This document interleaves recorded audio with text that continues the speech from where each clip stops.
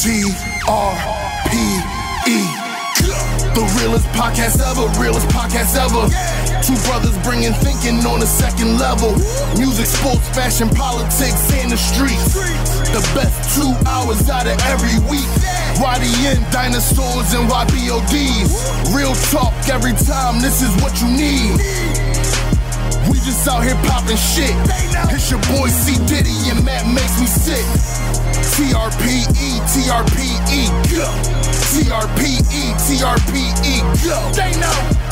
The realest podcast ever. The realest podcast ever. Yeah.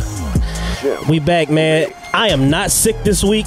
You over here fucking with my levels. I'm messing with the levels. Matt's like, I'm like, what? He's like, that's me, nigga. Stop touching shit. It's either super loud or I can't hear shit now. I couldn't hear shit. That's why I got up and messed with it. I don't touch this box. I don't know what's going on with this shit. All right, all right, yeah, now I'm good. There we go. All right, yeah. Nice even levels for everybody. Yeah, I'm like, yo, what the fuck? As the music is starting, it's getting louder, and I'm watching you. I'm like, what the fuck is happening? Ew. Oh, man. We back, man. The realest podcast ever, episode number 57. Shit is filthy in here. Is it 57 or 56? 57? Shit. Yeah, we rolling, baby. Yeah. Shit is filthy. Got one of my partners from the club is calling me right now. I can't answer. Sorry, Brian. Good. Can't answer. Doing the show, Pop. That shit is filthy and her shit is hilarious. He didn't say that. Oh, they filming in here. He said she is filming it. She is filming that, it. like, and you can tell the camera caught him off guard because if you look at it on his page, it's just him in the room already talking to him. But when he walks in and sees, shit, she is filming it. That's what he says. But the shit is filthy in here. Nonetheless, it was just hilarious. That was just fun to have some good jokes with. But yeah, he definitely said she is filming in here because not everybody wants to always be on camera 24/7. You know what I mean? But that is funny. Yeah, that's a good title too. I like that. What's up with you though? Oh man, nothing much, man. Like I said, I successfully defeated my cold. I'm on like the 9th level out of 10. I'm basically like 90% right now. I'm down to blowing my nose like 1 time an hour, so I'll take that as a victory. And I don't feel like I'm going to die anymore. And I'm not riding around with a big ass box of Kleenex again. Well, you defeating your cold means leaving it at my house because I've been sick these past couple of days. I was cool honestly till Friday night. It just like it was so much up in here that I literally got up. I told my girl, I'm like, yo, I can't sleep. Like, yeah. And I do a 13-hour run on Saturday, and I'm in a position where I can't call out, right? Because I'm calling out in a couple of weeks, so. Right. And then you know it's a 13-hour run, and then we get the holiday tomorrow. So if you don't work your last day before, they won't pay you the holiday. They won't pay you the holiday. So it's like 20-something hours. You know what I'm saying? I need this. I'm like, I gotta go. Right. But I'm like, I couldn't get no rest. I'm sweating. My fucking eyes is leaking. Nose is starting. I'm let me go to the ER. I went over there. It was no one in the ER, like empty. So that was cool. Went in, boom, boom, boom. Came right in. Doctor like, yeah, this shit is going around. I'm going to give you some Benadryl. This is what you need, though. You need to go get Flonase. And I'm like, yeah. He was like, no, I'm telling you. He's like, matter of fact, you got good insurance. I'm going to give you a prescription. You ain't got to pay for it. I'm pretty sure. I'm like, oh, okay, bet. Shoot over to the all-night CVS. Boy, like, yeah, your insurance covers it. Boom, boom, boom. He give me a prescription Flonase. I'm talking about I'm walking out the CVS. 2 of them. I get in the car, and I'm like... It's a whole new fucking world out here. Like I ain't been sick the last day and a half. I'm talking about I'm cool. Right. I come back in the crib all smiling, happy. The fuck? Did you go to the hospital? I'm like, yeah. I got the Flonase. I'm straight now. And like I said, and I went to sleep, man. I got back up, worked the whole day. I don't know how the fuck I made it through. I literally only slept for 2 hours, but we did it. Yeah. So. No, it's definitely something going around. My young boy Rob, he got sick the other day. He said his girl went somewhere, was around some filthy people, came back home, got him sick. Now he been on his deathbed. He ain't left the crib in 4 days. Yeah. He better go get some Flonase, apparently. Listen, I'm not an advocate for the medical industry and none of that, the pharmaceutical industry, but I'm telling you, apparently Flonase is expensive. I don't know. I have insurance. I didn't pay for it. But the shit works. I'm telling you. Right. I mean, literally, because what the doctor at the hospital told me, because I was like, I'd use the Vicks, the moisturizing spray, sort of like, what's the other one? Ephrin, I think is the name of it. Yeah. And then there's the, I Of course, I can't remember them. But the nasal sprays. Yeah. He was like, yeah, all those nasal sprays you see in Rite Aid, CVS, they junk. Don't use them. I'm like, why? He was like, because it's like not real medicine in it. Okay. He's like, Flonase is a steroid. So when that shit hits your nasal passage, it literally like it expands everything. And I was like, so where does the sinus infection come from? He's like, basically your nasal will open up and then close. That's where your stuffiness comes from. Yeah. But with it opening and closing, bacteria could get in there. And when it gets in there and your nasal is closed, that's where a sinus infection. I'm like, I see what you're saying. Gotcha. So he was like, the Flonase literally just it just blows everything up. Right. And listen, I'm talking about I walked out the CVS 2 shots, and I turned the Drake up, sunroof open, I'm 5 in the morning. I'm cool going back to the crib. That shit's amazing, yo. Shout out to the Flonase. Oh man. But yeah, other than that, man, you know, I'm on this diet thing, so I can't eat anything. You just straight vegetables, fruit, water, right? No fruit. No fruit. Can't have no sugar. Straight vegetables. Straight vegetables. So, can you eat greens? No. Factor that in to me being sick as shit on Friday. Fuck. How did I make it Saturday? I still don't know. Right. But like all real niggas, I have cheated. You know what I'm saying? I haven't crazy cheated, but you know, I've cheated. You got to drink water. Basically, this is what's on the list: water, any vegetable, sugar-free water ice, sugar-free popsicles, and Jello. Okay. So you can't eat shit. You know what I mean? So been pretty miserable the first couple days trying to figure that shit out. But other than that, you know, I'm alive. Yeah. Got a lot going on in the next couple weeks. So it is what it is. I see you're back to being old Chad and shit. I mean, I'm out here. I hate this dude, yo. I'm out here. You know what I mean? But yeah, the diet is the first day was funny. I went to my job. My man, he know about it, and I'm just like, yo, this has been the roughest 7 days of my life. He like, damn, you been doing it a week? I'm like, I started this morning. But this shit feels like a week. It feel like it's been going on for a week. Like when you get up in the morning and you can't have breakfast, like you got to eat broccoli. That shit is something else. Sucks. Seriously. I'm trying to explain it to my other homie the other day. I'm like I had cabbage for dinner the other night. That was it. So you got to eat vegetables. So I was like, I had cabbage, and I was at work and I pulled out a bowl that was like this big. And he's like, why the fuck do you have that much cabbage? I'm like, this is what I'm eating. And he was like, you know how normally you have a bowl this big and it's a meal in here? It's like a thigh, a breast. All that shit is gone. This shit is all, that's so, dealing with that. You know what I mean? Yeah. But it's for the greater good. So, is what it is. And when is your procedure? The 7th. 7th. So I'm gonna go do that. I'm on vacation actually next week. So that's my vacation actually starts the day of the Roots picnic. Okay. So that's pretty lit. You know, I'm gonna go play a bunch of poker, act like a fool, go ahead and do that. Then when I come home from the hospital, I'm gonna chill for a couple days. Then the day my vacation is over, I'm gonna call out sick. Okay. And I'll probably sit out for a couple weeks. And you know, hopefully everything goes right. You know, trying to get rid of this high blood pressure and all this craziness that's going on, this cardiomyopathy crap. My shit is borderline. Like, hypertension running my family, so it's like I was bound to get it. I'm 35 now. I was bound to get it at some point. My shit is like borderline. Like, it's cool, but if I have like a bad day, they might be picking me up and taking me to the ER somewhere. So it's like I've been changing my diet. I got rid of red meat.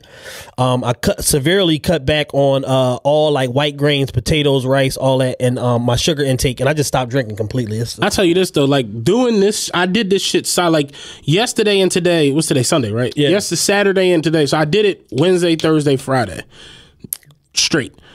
Saturday, I told I'm like, listen, I'm on some bullshit today. You know, like you know how we talked about last week, like niggas come out the crib like I know walking out the door, I'm on bullshit today because I didn't sleep, I'm exhausted. Right. I know I'm going to be on some bullshit. I know that, but I'm gonna try not to draw. But I'll tell you this: going through 2-3 days of that, it really make you appreciate. Yeah, one day. Food. Yeah. Like I said the other night, I ate spring mix, arugula. We had a lettuce assortment. It's just plants. I think it was some baby breath in there. Like it really make you appreciate grub. Yeah. Like, the shit is nuts, man. And I look like a fucking koala bear eating a big ass bowl of like spring safari mix. and Yeah, just eating spring mix and shit. It definitely make you appreciate a nice home cooked meal. So, but yeah, other than that, man, I feel cool. Yeah. You know, now that this sickness thing is you know, getting rid of itself, you know, I'm good. You know what I'm saying? I got 4 days to work, and then I'm on chill till the end of June. So gotcha. You know, let's just get this week done. We got the Roots Picnic thing. This is the last show before the Roots Picnic. We still don't know what we're doing. We know a little bit. All right, so we still don't know where we're going. I don't even know. I definitely don't know where I'm going. I have not a clue. All right, so we officially have our set time. It's 1:30 to 2 o'clock. I don't know how much overage or whatever we're allowed to have or whatever, but we got our set time 1:30 to 2 o'clock. We do have a guest. I was told don't announce the guest because it's a chance that the guest is going to get too high and not make the set time. But we do have a guest. I still don't think we need one. I'm almost, but I kind of understand it. We've talked ad nauseum about it. I was told, yo, it's a look. I'm trying to get y'all a look. Blah blah blah. I understand the look because you know the New York Roots Picnic is in October. Already put our bid in for that. He's like, yeah, it's a chance. He's like, you're probably not going to get it, but you know they probably not going to use the same format and all that. They're gonna use different people, whatever. I'm like, yeah, fuck all that. Like, I'm trying to get on here. So it's like, you know, if we can pull this act successfully or whatever and it be a good look, and then, you know, we can show that, you know, we put some people in the building, we probably can make a case for the New York one or whatever. Fuck it. The guest is Lil Baby. I don't care. Fuck you, Tyler. You know what I'm saying? Like, you playing games, you ain't give me enough information. The guest is, we supposed to have Lil Baby on podcast stage. Talib said, you know, he agreed to do it. Yeah, no, I'll definitely do it. The problem is we go on at 1:30, but he's going to try to arrange to get him there. But that's supposed to be our guest. If not, then Ayo said he may or may not be available, and fuck Ayo also. So, whatever. Yeah. If not, then we just going to get up there, kick shit for 29 minutes, and then go peruse That's the park. honestly what I think is what needs to happen any goddamn way. But... yeah, I just want to know where we're going and what's happening. Like, I still don't know if we're doing this. Well, I was told that it's going to be like a setup on a stage or whatever. Silent Philly is handling the audio portion of it or whatever. So it's like everybody in the audience will have headphones on where they can directly, you know, hear what we're saying or whatever without it ain't no. So it's basically like noise cancellation or whatever. Okay. So whatever's going on around, they'll just hear us. Or so it'll be like this. But they can hear it with the headphones. Exactly. Like, it's not just, you know what's crazy?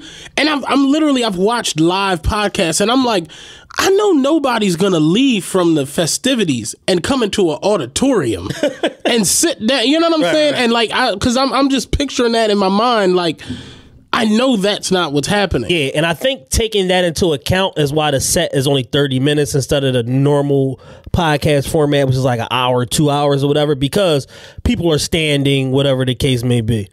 So, yeah, they'll have headphones on, so they'll be able to, you know, literally hear every word. I already talked to a couple people. They told me they got their tickets. They definitely coming, and they'll be there bright and early to see us go on. So I'm like, oh, that's encouraging. We won't be out there to a completely empty audience. Now, here's the catch to this weekend. Weather going to be ass cheeks. Like, of course. All week. And you know what happens? The show goes on. Yeah, I'm just letting you... They don't give a fuck at a festival. Just letting y'all know, you know, it's going to be terrible weather this week, the whole week. So, yeah. You know what I mean? But, I've had 2 people ask me for VIP passes because they are so, like we said last week, they're sold out on rootspicnic.com. I asked Tyler for VIP passes for 2 people for Rod for somebody else that wanted to pay for them. He said, oh yeah, cool, let me look into that, and never got back to me. He's probably still standing in front of Comedy Ground. He told me about that with the little dog. He has 2 little dogs now. Oh, okay. Yeah, he has Ink, which is like the Yorkie, and then he has a French Bulldog now also. Which I think his name is like Bank or something like that. Shout out to Phil. Phil's listen. Phil still... I literally got at Phil for not responding to the DM. He says, oh shit, my bad. I've been doing so much. I'm going to hit you in 10 minutes. And I still haven't written... Like, we had a whole conversation in front of his store about this. And I still... He literally DM'd me 12 to 13 pictures of all these sneaks he has. Yeah, big in sizes. 15, yeah. I'm like, yo, I like this. I think it was some Jordan 4s, some Jordan 6s, and I forgot what the other one was. I say, how much? I'd get all 3. Yeah. Nothing. I see him in front. In fact, I was in front of the store. He was in the store. I'm like, yo, Phil in there? Taleb was standing there with Wallow. Taleb like, yo, Phil come out. I'm like, yo, you sent me the DM with all the sneaks. What's up? Yo, my fault. You right. I've been doing so much. I'm going to shoot you a DM in 10 minutes. I got you. And a week later. That was probably like 5-6 days ago, and I still haven't been responded. So, Phil, get back to my man, please. One of these days he'll hit me up when he's super, super bored. You know, he'll figure it all out. The next sneaker podcast is scheduled to be next week. It's no guarantee that it will be, but I was basically told, like, yo, it'd be a good look, y'all coming off the Roots picnic or whatever, do sneaker podcast. Y'all could do like a brief recap and then go into the sneaker shit. I'm like, yeah, that makes a ton of fucking sense. So, yeah, as long as the checks come, hey. As long as we get paid. We're doing right now. As far as I can, we can scrap all this pushing. Yeah, fuck all of them. Right to the sneaks. To that shit. Fuck it. But yeah, man, like I said, hopefully it's a nice little situation. Now that I have that, all right, it makes sense. Now I can see why you're saying a guess. Yeah. Now that makes a little bit of sense. It's like we're sitting at a format, because I'm thinking us just like meandering on a stage. Yeah, like with like on this joint. Like, ladies, y'all look good in here tonight. Like on that. I'm like, that's not gonna make any fucking sense. On the fucking look up there like Arnaz J and Earthquake. Yeah. Fucking Earthquake. But yeah, we'd actually look more like Shang and Lavelle Crawford. but all right, cool. We could do Arnaz and fucking Earthquake. Yeah. So if you come into the Roost picnic for the realest podcast ever, number 1, do not drive. It's nowhere for you to park your car. Number 2, our set time is 1:30 to 2 p.m. on the podcast stage. Make your way over. Get you some headphones from Silent Philly. Number 3, our scheduled guest is supposed to be Lil Baby. If he makes it or not, I don't know. Yeah. Hopefully he makes it. If not, me and Matt for 30 minutes, then I'm going to go find some hoes. Number 4. I'll probably be with Lee and she ain't a hoe. So. Right. Matt's faithful. Number 4, I don't know. Now, what Back time to you in the studio, Taylor. What time do we have to be there? I would probably say like an hour ahead of time. Probably. Okay.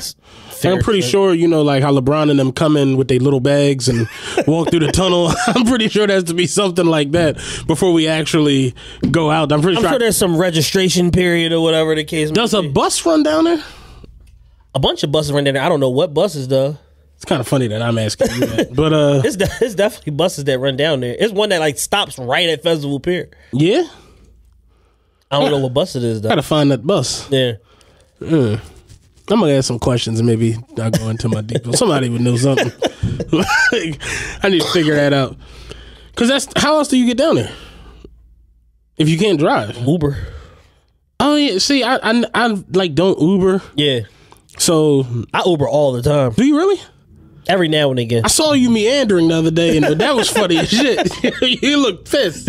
But yeah, I never Uber, so I don't. I Ubered when me and Clint when we was in Chicago. Yeah, I remember like they was going to some place, and I was going back to the telly, and I didn't have the Uber shit because I never Uber. Clint was like, "Yeah, I'm about to call you an Uber," and he called me an Uber, and it was like a Chevy Aveo that pulled up, and I was like, "Cancel." I was like, "No, like I'm not getting in that." I remember old head at my job. He drove a what's the little ass? Just think of a little car. What's it called? A Geo, like an older little. It was a 2-door. A 2-door? Mini Cooper? No, don't. That I like the Mini Coopers. They're fly. The was it a Geo? Like a Geo Storm? The Echo. Oh, Toyota Echo. Toyota Echo. They tiny as shit. I'm sitting. The 6 goes from Broad Olney to Cheltenham Mall. Super nigger line.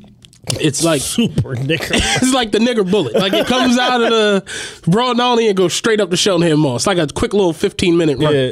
But I was doing that, and they had a joint. They don't got no more where you would get relieved at Broad Olney. So when you get relieved at Broad Olney, you now have to meander your way back to 27th and Allegheny.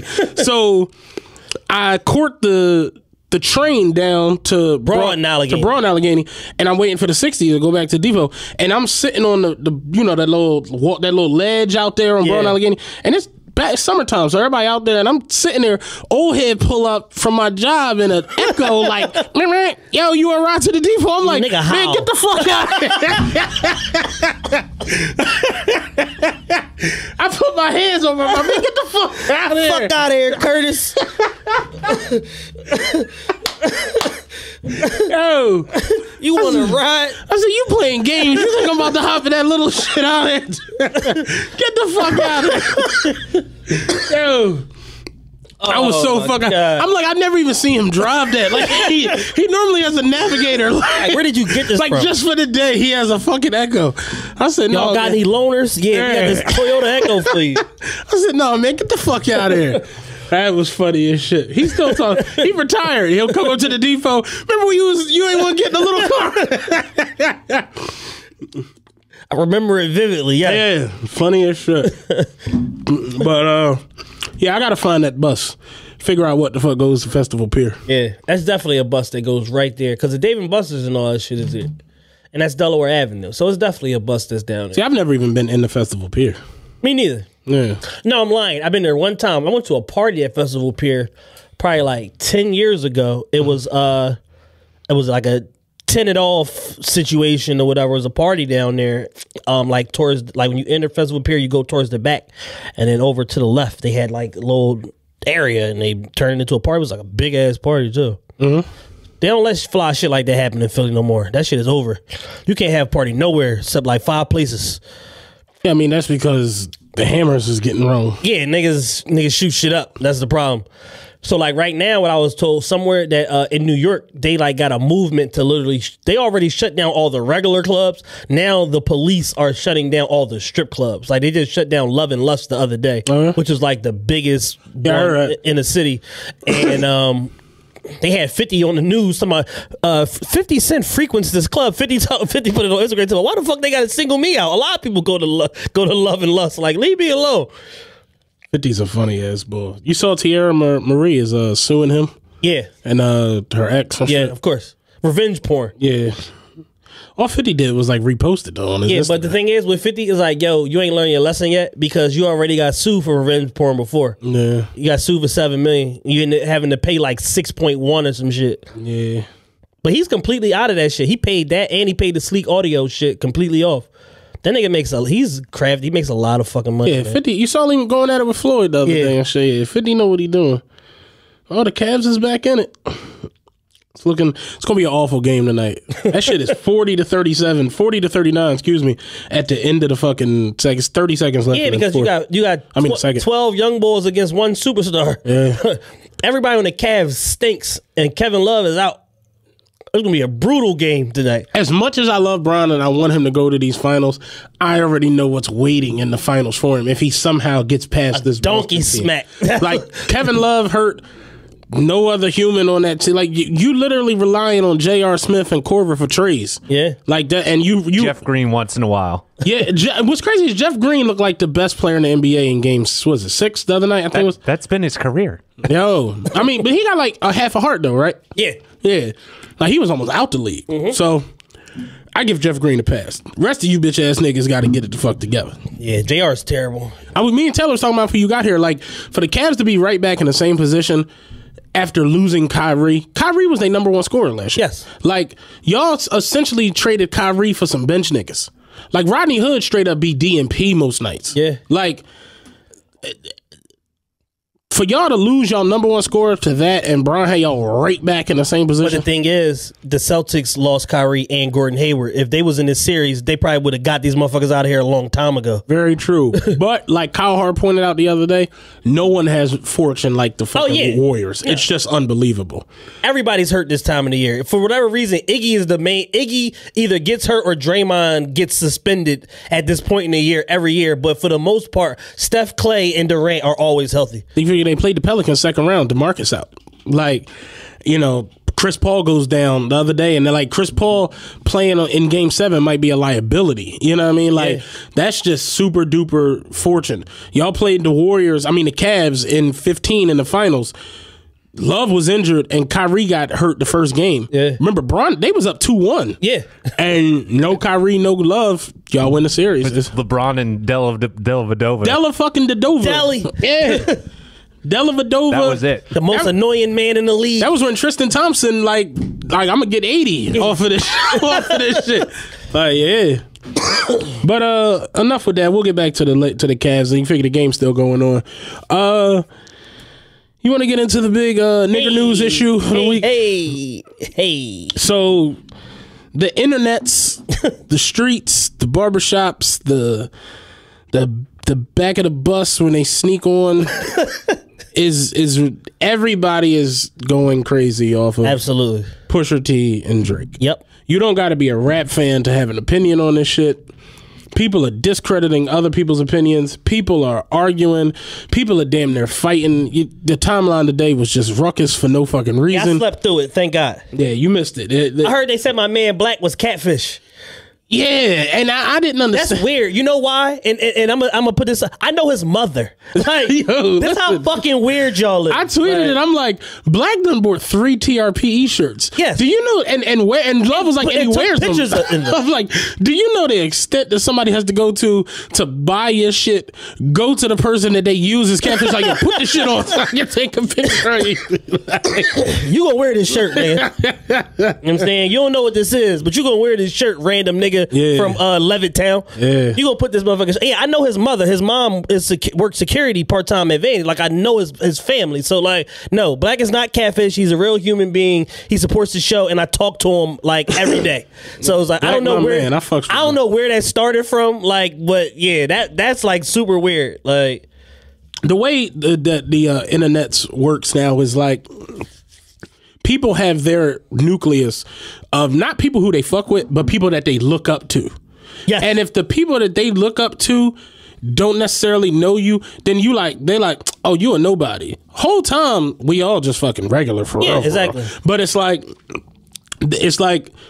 almost like a hierarchy in the city. If that makes any sense. Yeah. I'm not talking about there is, because I don't fuck all y'all for real. Yeah. But I'm talking about the way what people look up to and what people aspire to. And they look at them like, that's the cool kids. That's who I want to be if I can ever get out of this back room. And you know what I'm saying? That's the way I want to live my life. So if you're not one of them, you're like, who is you? Yeah. That's the way they act. Whole time you got like a nice little life, you know what I mean? Yeah. Like, it's funny because one of my homies, he down south. Beautiful big house. He sent me the picture. He just bought a Z06 the other day. Brand new Z06. Retarded junk. Yeah. And that, like, he hit me on the gram. And he's got 17 followers. And he saw my Instagram and was like, man, you're like super popular. Da, da, da, da. I'm like, I'd trade it all for the Z06. in a second. Ring Like, right now. I give you the passwords to all this shit. I give you the passwords to me and Chad shit, and we'll take shifts in the Z06. you take early straight. I come relieve you at 2:00 and we straight. But I thought about that. Like, he a nobody. Yeah. To whoever's a mover and a shaker or whoever you look up to. But in reality, he got it going the fuck all the way on. Yeah, absolutely. But that's really how silly we are here.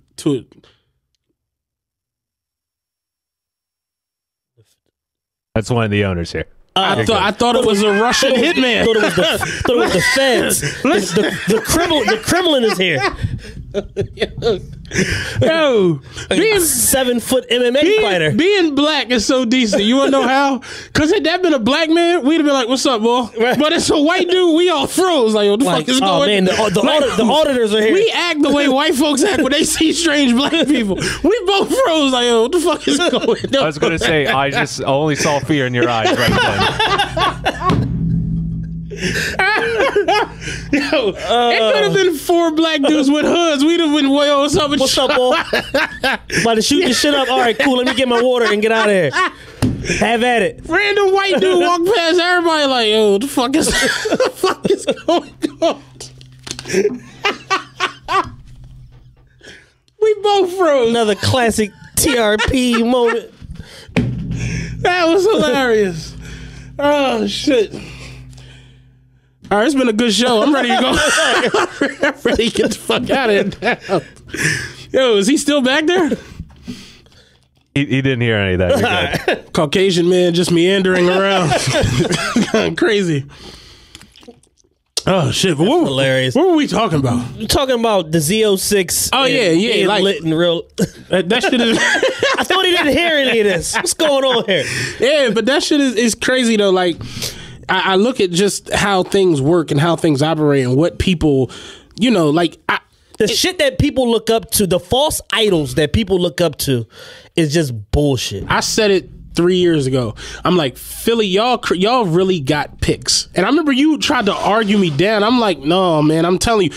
And I thought maybe you were saying that I was saying you did, or like love. Like I know us, like our little circle of people we interact with. It's only like 7 of us left that have sense. But like for the most part, these motherfuckers got picks. I seen them pick who they wanna back and pick who they want to look up and pick who they want to be like, oh no, that's cool to like, no, that's nut shit. Don't give a fuck how many followers they got or how much you like that person. They on some nut shit. But y'all wouldn't say that to them. But on some flip side, if somebody else did that, you like, yo, that bitch corny, da da da. And it's like, yo, nah, but those be the picks. Yeah. That's what it is. I'm just tired of like all these meathead heifers, like in general, that's like sparking shit and starting trouble on all these social networks. Do you know how much meathead shit I saw today? Bull Straight was like, if you ask me, Pusha T won shit. He got a free 100K out of Drake.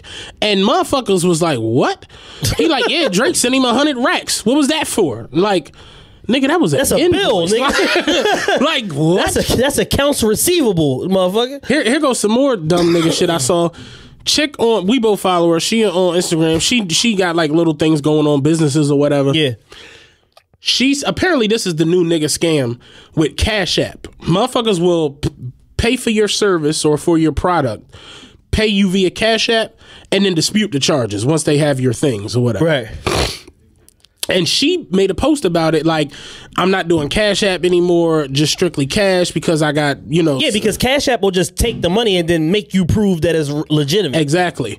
So a nigger comments on her post and says, when they pay you, just take the cash out instantly. They can't get it back. I'm like, this is how you know you niggas is in check systems and don't have any banking institutions. Like, what, nigga?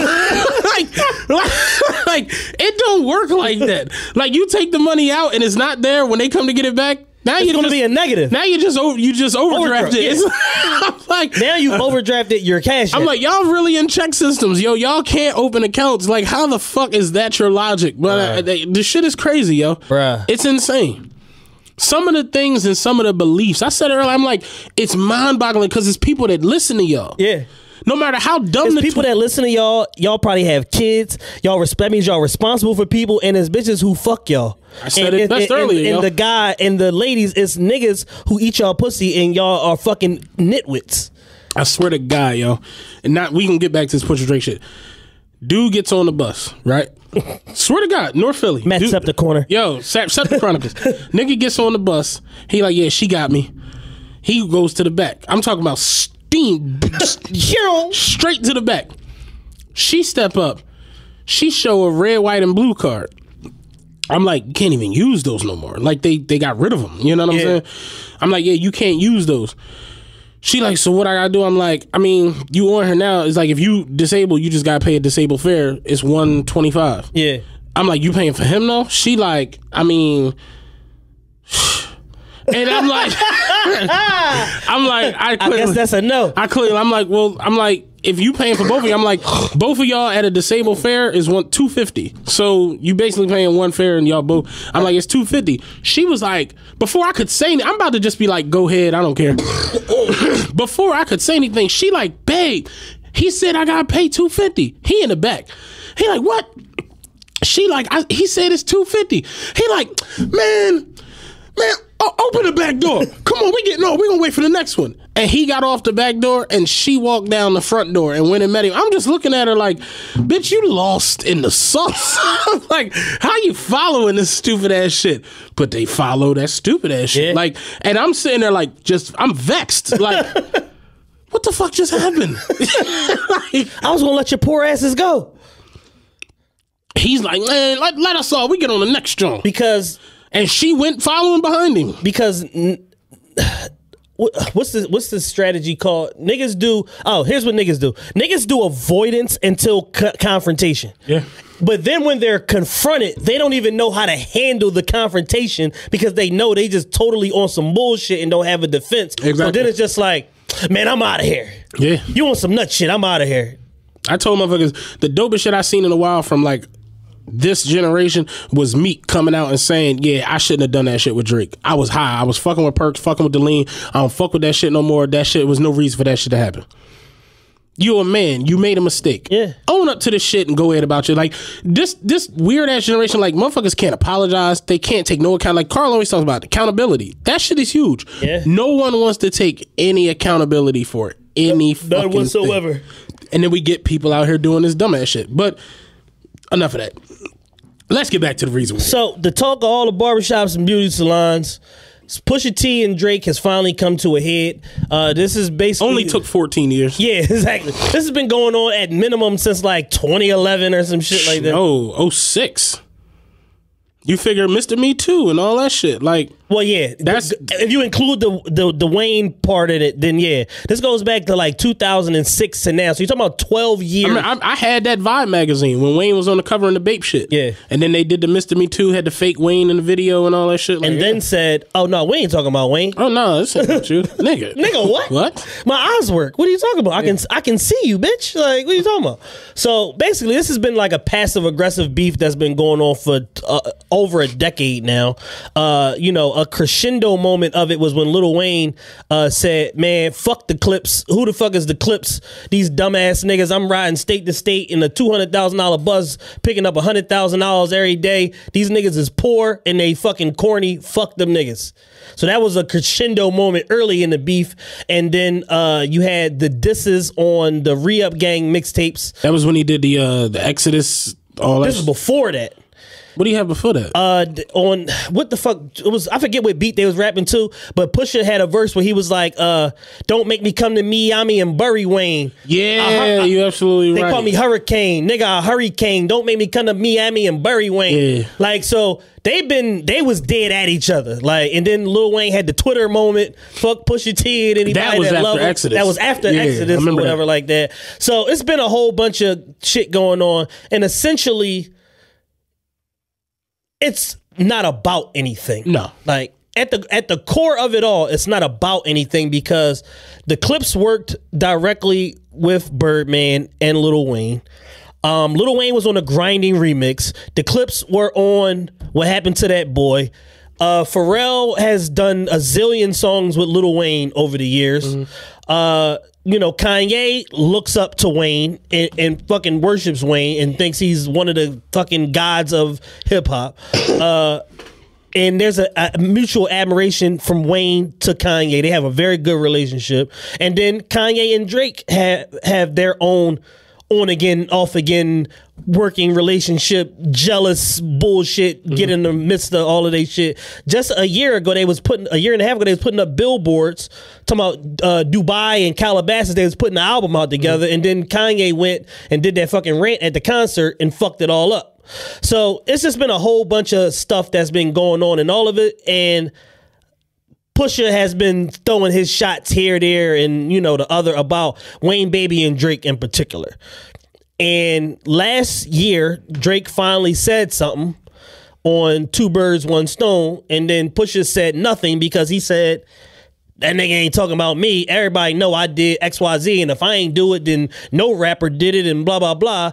Two Birds and One Stone was really good. Yes, but then he came back in the Angie Martinez interview and said the exact reason why I responded is because of what Drake said on Infrared is because of what Drake said on Two Birds. Yeah. So it didn't benefit you to say anything then, but it benefits you now because you're putting the album out. So now you want to stir the pot again and say something about this bull. Well, you finally got what you've been asking for all of these years. And he flamed your dumb ass along with your boss, and now y'all both look crazy. And it's been radio silence from y'all side for 48, 72 hours. Well, I said it maybe like right after. What year did If You're Reading This Is Too Late come out? 2015. I really like that album. Remember that album? album. That album was like a sneak attack joint. It literally came out like middle of the night, like no promotion.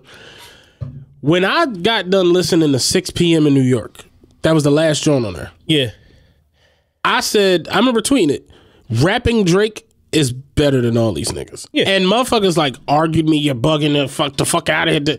I'm like, I'm not talking about Blem Drake. I'm not talking about Controller or motherfucking work Drake. Rapping Drake. Like when that nigga just go, like there's no hook. He's just straight rapping. Drake better than a lot of niggas, yo. And he proved it time and time again. Yes. Like, real talk, like, I'm not even shocked at this point. And my thing is like, they can't catch him. Like, we're not talking about him rapping and putting away, you know, no diss, but like chingies and fucking bow wows. Like, he's really like he's cleaning up rap the streetest, rappest niggas. He cleaned Common up. He cleaned Meek up. Putting them away. Yeah. Like, it's a lot. We really haven't heard from Common since. It's a lot of motherfuckers out there that will be like, oh, Pusha T lyrically is better than him. Lyrically better than a lot of motherfuckers. Yeah. Drake still put him away. Like, you can't take that away. You just can't. Yeah. He put him over there. And it's like, Drake's so huge in the rap arena, in the music arena, that a lot of motherfuckers ain't even worried about what Pusha, like, because you sparked it in the eyes of many. Yeah. Because Drake wasn't worried about you. Were you worried about the Drake Pusha teeth before Monday? No. That's what I mean. No. So it's like, it was not in nobody's head. So it's like when Daytona dropped on fucking, what was it, Friday? Wednesday and a Thursday. You awoke something that wasn't really going on. Yeah. Like, you re-sparked it. No one was thinking about this shit. And it's like, you know, your album drops and then this man turns around and in hours on, it's just so petty that it's like, that it's your release day. Yeah. Like, all right, cool. To the point where at the end of the night, no one's even talking about your album or how good, like, it is good. It's a great album. Daytona's real good. I listened to it on the way over here. Santorini. I love that beat on Santorini. That shit is just... It's not Santorini. Santorini. Yeah, it's like Rick Ross. Yeah, but Santorini, like that beat is just so dark and so decent. Like Kanye's production is still Kanye's production. Absolutely. Can't ever shit on that. Me, I'm not the biggest Pusha fan. Me personally, when they were the clips, I liked Malice way more than I like Pusha. Yeah. As time went on, Pusha has done, remember, New God Flow and all that. I liked all of that shit. So, remember, we were the Pain Gang. That shit straight came from Pusha and Future. Right. A lot of people don't know that. There's some history for you. I don't never feel pain. Remember that? Yeah. That's where that shit came from. I'm not a over the top Pusha fan, but I like him and I respect him as a good rapper and shit. Yeah. I loved Clip's work. You know what I'm saying? I told you I was a real big Malice fan. At this point, though, it's just like you poking the bear for what? Yeah, my thing is the issue with him and Drake is an even faker issue than the one with him and Wayne. Yeah.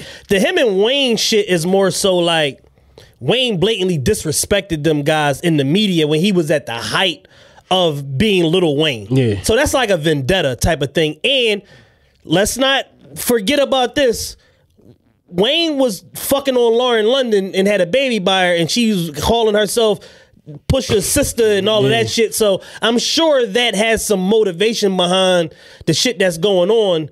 When then Khalif says, I told Young Stunner he should switch to Bape, like, because it's like basically like little lines being drawn, like, no, we fuck with Wayne more than we fuck with you. And it's almost like, man, fuck that nigga, like I'm the nigga. And it's like some like almost like some 80s era like hip hop bravado, like, man, that nigga ain't the nigga, I'm the nigga because I'm XYZ. And I'm gonna diss this nigga every chance that I get. Like, it's on some like how like a lot of people don't know Jay-Z and LL. That's like how that shit was. Like, Jay-Z terrorized LL for years. He followed him around everywhere he was gonna be at. Battle me, nigga. Tonight's the night, nigga. You gonna battle me again. And if you book somewhere tomorrow, you gonna battle me again. Like, and but we didn't have social media then. And they weren't releasing records. It was just like some rap shit or whatever, but it went on for years. So by the time you fast forward to Jay-Z being president of Def Jam, first thing LL says, man, fuck this nigga. Like, I'm not doing nothing for this nigga or with this nigga. Fuck him. So it's like, it's some competitive shit. So I know Pusha's viewing it like on a competitive angle, but when you drag a beef on for too long, you start to look bitter and jealous. And desperate. And desperate because these guys aren't paying you no mind. And the biggest problem, and I love Pusha and I love the clips. I got exclusive audio footage on a fucking CD that I burned from either Napster or LimeWire. That's the album that didn't even come out. They had the funeral on it. Like, I met these guys in 1998 on the corner of 55th and Woodland with Pharrell Williams at Philly's Most Wanted Suckers video shoot. Like, I have extensive history with knowing them and that group and all that shit. And I know Ab Lava, and I've talked to him several times and put business deals and shit together for them and all that. So I'm very familiar with that camp. With that being said, Pusha has to stop this whole narrative with Wayne, like Wayne ain't getting no money and that Wayne is not rich as fuck and a legend because you look and sound crazy to people with sense. Because last time I checked, Lil Wayne was worth $150 million. Lil Wayne's walking around and a nigga owe him probably 100 M's and he still got 100 M's. It ain't too many people that can say that. Lil Wayne was on the Forbes list last year. Lil Wayne's on the Forbes list every year. Just saying. With his business being totally twisted, he's so much of a money maker and a bread generator that he still makes 15, 17, 18 million. Like, I don't understand the money pokes at YM. It doesn't make sense. It doesn't add up. Because if you look at the Forbes top 15 last year, the whole YM was on there. They're with whatever issues they got with Burr, like coming out and being like, oh, you're in this deal and you got a 360 or whatever the fuck motherfuckers want to say. Remember that was like Pusher's joint. Yeah. You signed to one nigga who signed to another nigga who signed to a third nigga. Now that's bad luck. Everybody's on the Forbes list, so we doing something to fuck right over here. The splits are right. Somewhere down the line, the splits is getting split up. Birdman got a red Bugatti, Weezy got a black one, and Drake got a black one. They doing something. Nicki got pink Lambos, do whatever the fuck she want. Yeah. They doing something right. So it's like the money part of the conversation, it just never struck me as like a valid issue. And he always went to it because there was another verse where he was like, keep inflating, talking about, I'm the same nigga make a G off a key. You think that small chains, they never send less than 50. So tell me, factoring the fact that they going by day 3, so tell me what an 80 grand verse mean to me, like comparing selling coke to selling music. When even somebody like AR Ab just did a fucking, just did an interview the other day where he was like, yo, if a nigga is hustling, even if you make a lot of money hustling, that don't mean that that's your net. He said you gotta factor in your net. He said, so even if you selling coke and you got a popping block and you netting $4,000, $5,000, $8,000 a week, he said I sat down one day and did features and made $17,000 doing features, and I ain't gotta look over my shoulder or worry about nobody kicking my door in to come lock me the fuck up for doing these. He said for doing these verses. So you should never compare drug money to rap money. Well, here's the thing with rap drug money. Everybody did what Escobar did. You know what I mean? Yeah. Jay-Z always talks ad nauseum about how much money he was getting. Rick Ross, all of them. And it's like, no. Like, y'all chains, cars, homes, all this shit came once y'all became rappers. Right. You know what I'm saying? Yes, I believe rappers have sold drugs. Yes, I believe Pusha T, Jeezy, I believe Yo Gotti. Yes, I believe this shit. Yeah. But your extensive paper, all these chains and $100,000 watches came from music. This shit is from rap. Yeah. It's from you doing features, getting show money, all that shit. You can't show, like, even if you make an extraordinary amounts of money on the street, and let's talk about Big Meech is the best that ever do it as far as a black drug dealer goes. You have a time limit associated with that shit. You go to jail for 30 years. That's what Meech got. Mm-hmm. And that was a blessing. He took the 30 with pride. Yeah. He took the 30 off of circumstantial evidence. Like, yeah, give me the 30 because I don't exhaust my appeals. If they give me life, I can't appeal it. Yeah. I'm just toast. They give me life with no chance of parole, I can't appeal the shit. I'm in here for life. Give me the 30. He took the 30 with a smile. And he halfway through the shit now. Ain't that crazy? Like, that's how fat. So yeah, because he went down in 05. I was gonna say 07. Wasn't even that. It was 05. That's the case, yeah.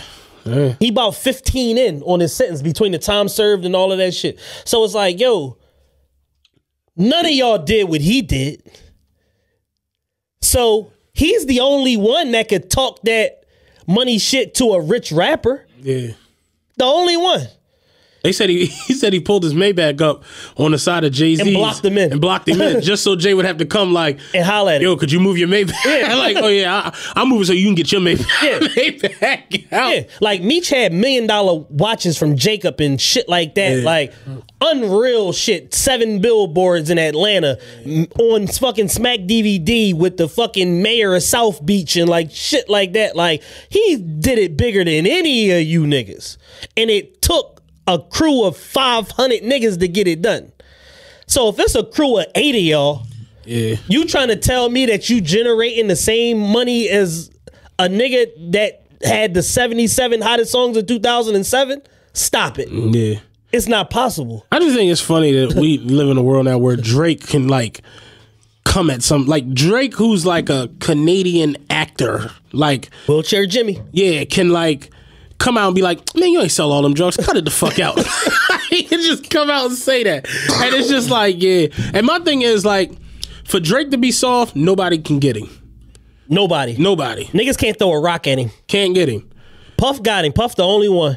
That's it. And that's what. And since then, fucking military level security. Like you can't get him. And they've been running around beating rappers up for the last 2 years, from what I understand.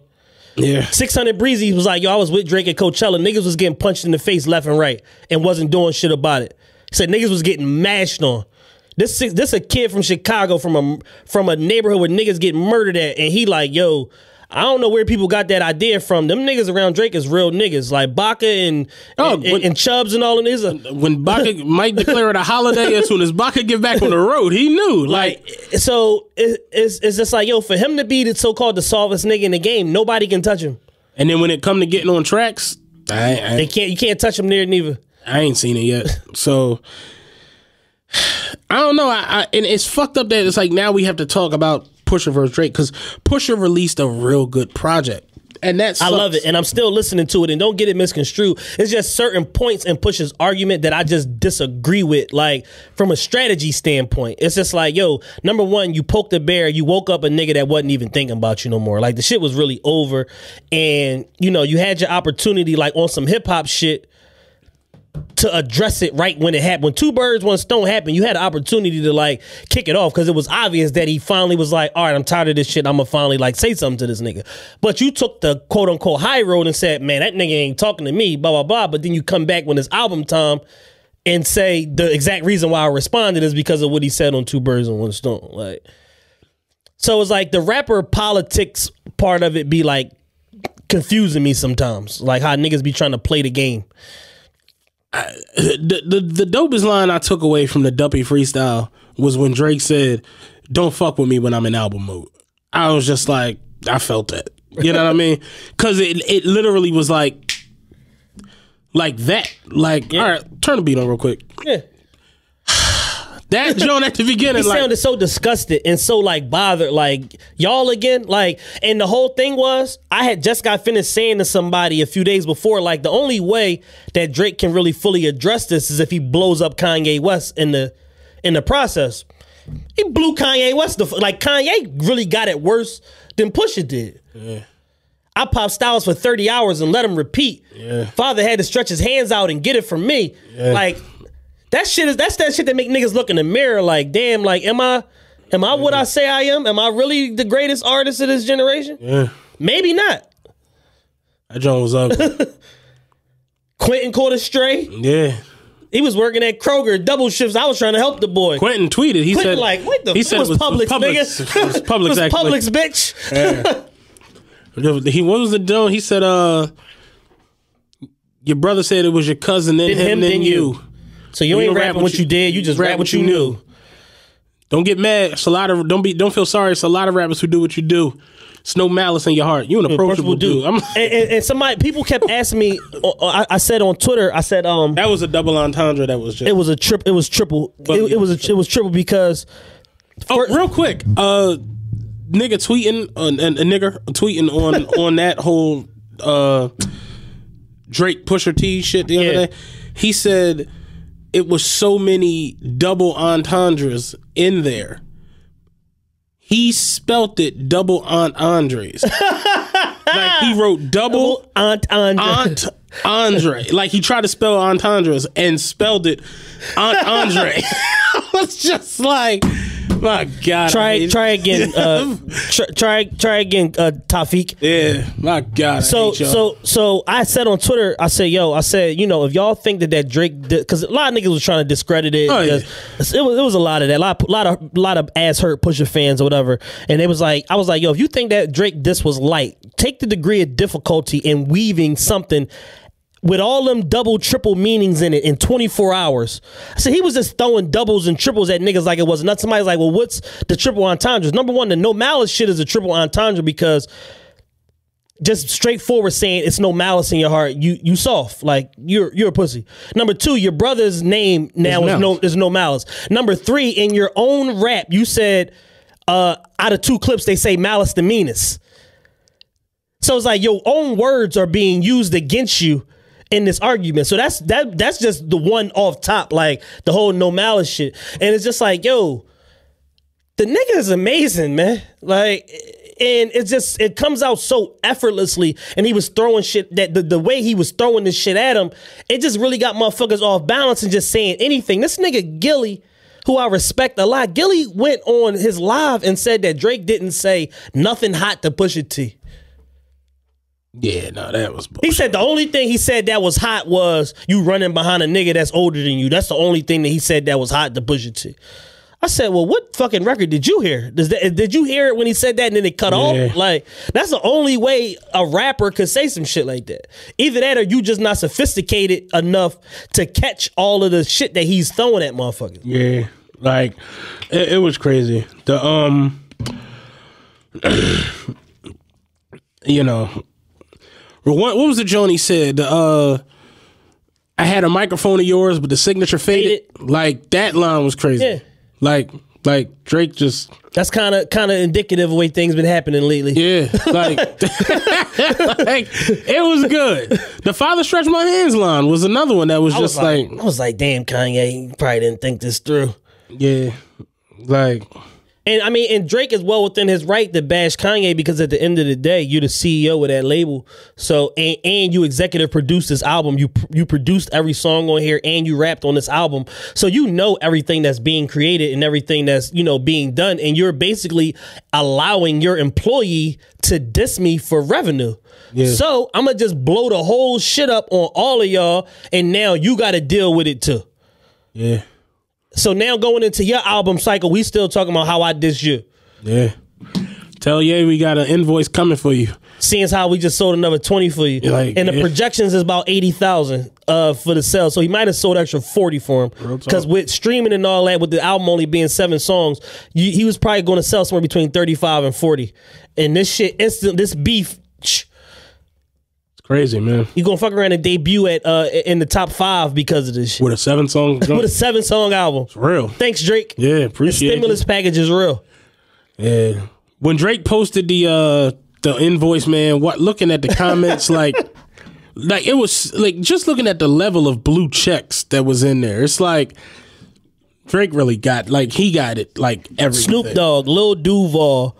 Academics made 2 videos about the shit. Like all these affluent people that really move, like are involved in like music culture and popular culture, period, like are taking their time to make reaction videos in the comment and shit like that on what he's like. That doesn't happen. Like that when Push put Infrared out, that didn't happen. A few people said stuff about it, but it wasn't like, oh, it's all these reaction videos and all that shit. There's whole playlists on YouTube right now that are different accounts that uploaded the Duppy freestyle. Yeah. It's just 10 Duppy freestyles, and that's the whole playlist uploaded from different accounts. Seems obvious Kanye's just grabbing headlines, like with the cover of the album being the Whitney Houston. Yeah, I still don't understand that. That was trashy. Yeah, I still don't understand that one. Like what? Like that Wednesday before it came out? So like 24 hours before it comes out? Like, yeah. I don't know, man. It was a bad move. And I basically said Pusha had 8 hours to respond. We on like hour 40 something now. So I'm interested in the response, but my whole thing is this. Somebody asked me, they say, yo, does Pusha have to respond?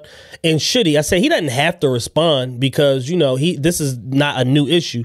But if he does, he has to say something new other than Quentin Miller wrote your records, because that's been the most explosive thing that anybody dropped on Drake thus far in his career. And he fully unpacked that on this record. And Meek tried to use that and it didn't work. Because people was like, oh man, shut up. Oh man, shut up. I seen somebody tweet today, because Nicki came out and tweeted when the fuck is we gonna be done with the Quentin Miller shit? Like, you need your mic turned up? No, I'm good. Oh, just the chorus, just all. Yeah, like when the fuck is we gonna be done with the Quentin Miller shit? Like it's just old at this point. It's just like it's not good. Like it's just stupid. Every person, I know this is gonna fuck y'all minds up. Think of whoever your favorite rapper is. They've had someone write for him. Every single one. It's just the way it go. There's no one out there you can go look at their like lyric joint, and it don't have more than one name in written by a section. It's just not. It's not happening. Yeah. Now, producers do get writing credit also, but when you start seeing 5, 6, 8 motherfuckers with credits on a song and it's not no sample in it, those are real writing credits. That's writing. It's not production. Like I love Snoop forever because everybody who's anybody in music knows Snoop's pen is fucking incredible. Snoop is one of the best rappers to ever come along. Snoop said out his own mouth, when I heard what Jay wrote for Dre, I said, whew, what Jay got for me? Right. And Snoop, one of the greatest rappers ever. Yeah. DLC wrote large chunks of Doggy Style. It's just the way it go. Snoop had an album called Ego Trippin', where he let all his favorite young niggas write all his songs for the whole album. And named it Ego Trippin'. Ego Trippin', because I'm feeling myself so much, I'm gonna let my young niggas write some shit for me, and I'm gonna just get on here and just bust the coldest shit that they. A lot of motherfuckers probably didn't even know that's why that shit was called Ego Trippin'. Real shit. Like your favorite rappers have wrote for people and had shit written for them. Yes, absolutely. It's just the way it go. People forget the fact that Chris wrote songs for Beans. Yes. He wrote for Beans. So did Oskino. But Beans, on the flip side, wrote for Beans said out his own mouth, it's hard for me to write for other motherfuckers because it's like I'm going in talking about juice, perks, and shooting cops. And it's like I'm writing for a nigga that ain't never done this shit. Like, it's real. Everybody has written for other people. T.I., if I tried to explain to my homie the other day, he wouldn't believe me. I'm like, yo, T.I. wrote Fresh As I'm Is by Bow Wow. Yeah. He was like, no, the fuck he did. wrote I'm a like, gang of shit that's for Bow Wow. the fuck he did. He wrote a gang. If you listen, you ain't ain't bumping like I'm bumping. That sound like T.I. That was the same time 24s was out. Yeah. He wrote, what was the other song? Let's Get Down, the joint that Bow Wow had with Birdman. He wrote half that album. Oh, it's just the way it go. Rappers write. That's what they do. They're writers. You get paid to write. Yo, write this for me. Yeah. Nas wrote Getting Jiggy With It. Yes. I know that blow your mind. And yes. fucking Stickman from Dead Prez wrote, and Jay Electronica wrote the Nigger album for Nas. Yeah. Like, it's different levels of Ghost. It's like, it's collaboration. I see motherfuckers this week playing Rhymefest. Let me tell you this. If Rhymefest and GLC didn't exist, and Consequence, we might not have got College Dropout. Yeah. I'm sorry. Rhymefest dead ass was writing on College Dropout. Yeah, and if Saha didn't exist, we might not have got the last 5 Kanye albums. How about it? My Beautiful Dark Twisted Fantasy. Saha got like 12 writing credits on that album. Yeezus, his writing credit all over. I think that's the weirdest shit that rappers have come out now. Like, oh, he got writers. Nigga, your boss. Everybody got like, what? There's a rumor that Lupe wrote a lore for Jay-Z. I've heard that a couple of times, but I don't know if it's true or not, so I can't really. I've heard it though. Yeah. My thing is this: if a rapper comes in the game and doesn't evolve, that nigga doesn't have writers. Here's the thing. It's different. I'm going to explain 2 things. Number one, it's different levels of writing for somebody. Yeah. It's contribution, which is me and Matt in the studio, and he working on a song. I might not even rap, but I might be like, yo, when you said the bitch got a fat ass, say her ass so big it looked like such. That's me contributing to what you already created and me helping you to fine tune it. Then there's collaboration where we literally sit and bounce lines off of each other, and I write 2 bars and you write 2 bars, and then we do that till we get 12 bars, and then we put it all together, and then we got a fucking finished product for a song. Then there's ghostwriting. Certain motherfuckers ghostwrite for people where the nigga not even in the studio until it's time to record. Oh, y'all ready for me? All right, cool. I'm about to pull up. Like, let me come record this shit. Let me see what this nigga got to say. Let me know when it's ready. Let me know when this shit ready, because I got some hoes at the Mondrian. But that's this type situation with Still DRE. And Snoop literally, it was on documentaries, everything. Like, that moment was when I was just like, yo, this nigga Jay really good. Because, like, he came in here and did this with no problem.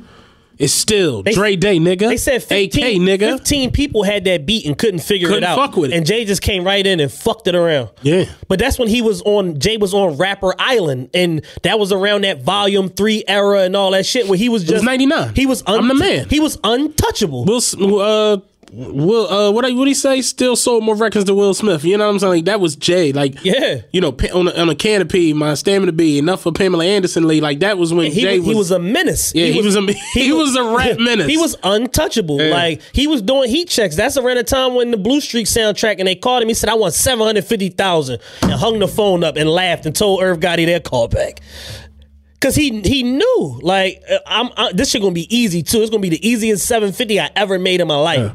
Like, Dre came through and gave Rough Riders their biggest smash with the at the time they biggest smash, the Jig, What's My Mother. Like, he was on fire, and it's like that. Like, when you got the heat, you kind of putting them out there for everybody. 50 was writing for motherfuckers left and right. 50 was writing for Puff, Jennifer Lopez. Cameron was writing for motherfuckers left and right. It's just the way it go. I don't know why that shocks people. Like, we talk about it. The minds. Like, y'all can't escape whatever little shit you got going on in your heads long enough to really, really just put things in perspective. Yeah. If the best rappers, if Biggie tells you, yo, I wrote Hardcore and Conspiracy, 2 albums that aren't mine that are fucking classics. Yeah. If Snoop can come out and tell you the Still DRE story, if T.I. can come out and tell you the Fresh As I'm In story, if Cameron can tell you, yo, I wrote Touch Me, Tease Me, how the fuck do y'all not believe that all these motherfuckers have writers and write? There's a such thing now in the music industry called writers camps for the last 5-7 years, where they put the best writers and producers all in the same studio in different rooms and just see what they come up with for the purpose of one project. Yeah. Oh, Mariah Carey got an album, or Wiz Khalifa got an album. Like, right now, Young Berg, Hitmaker, is responsible for like 35% of the Hot 100 on Ain't Billboard that crazy? right now.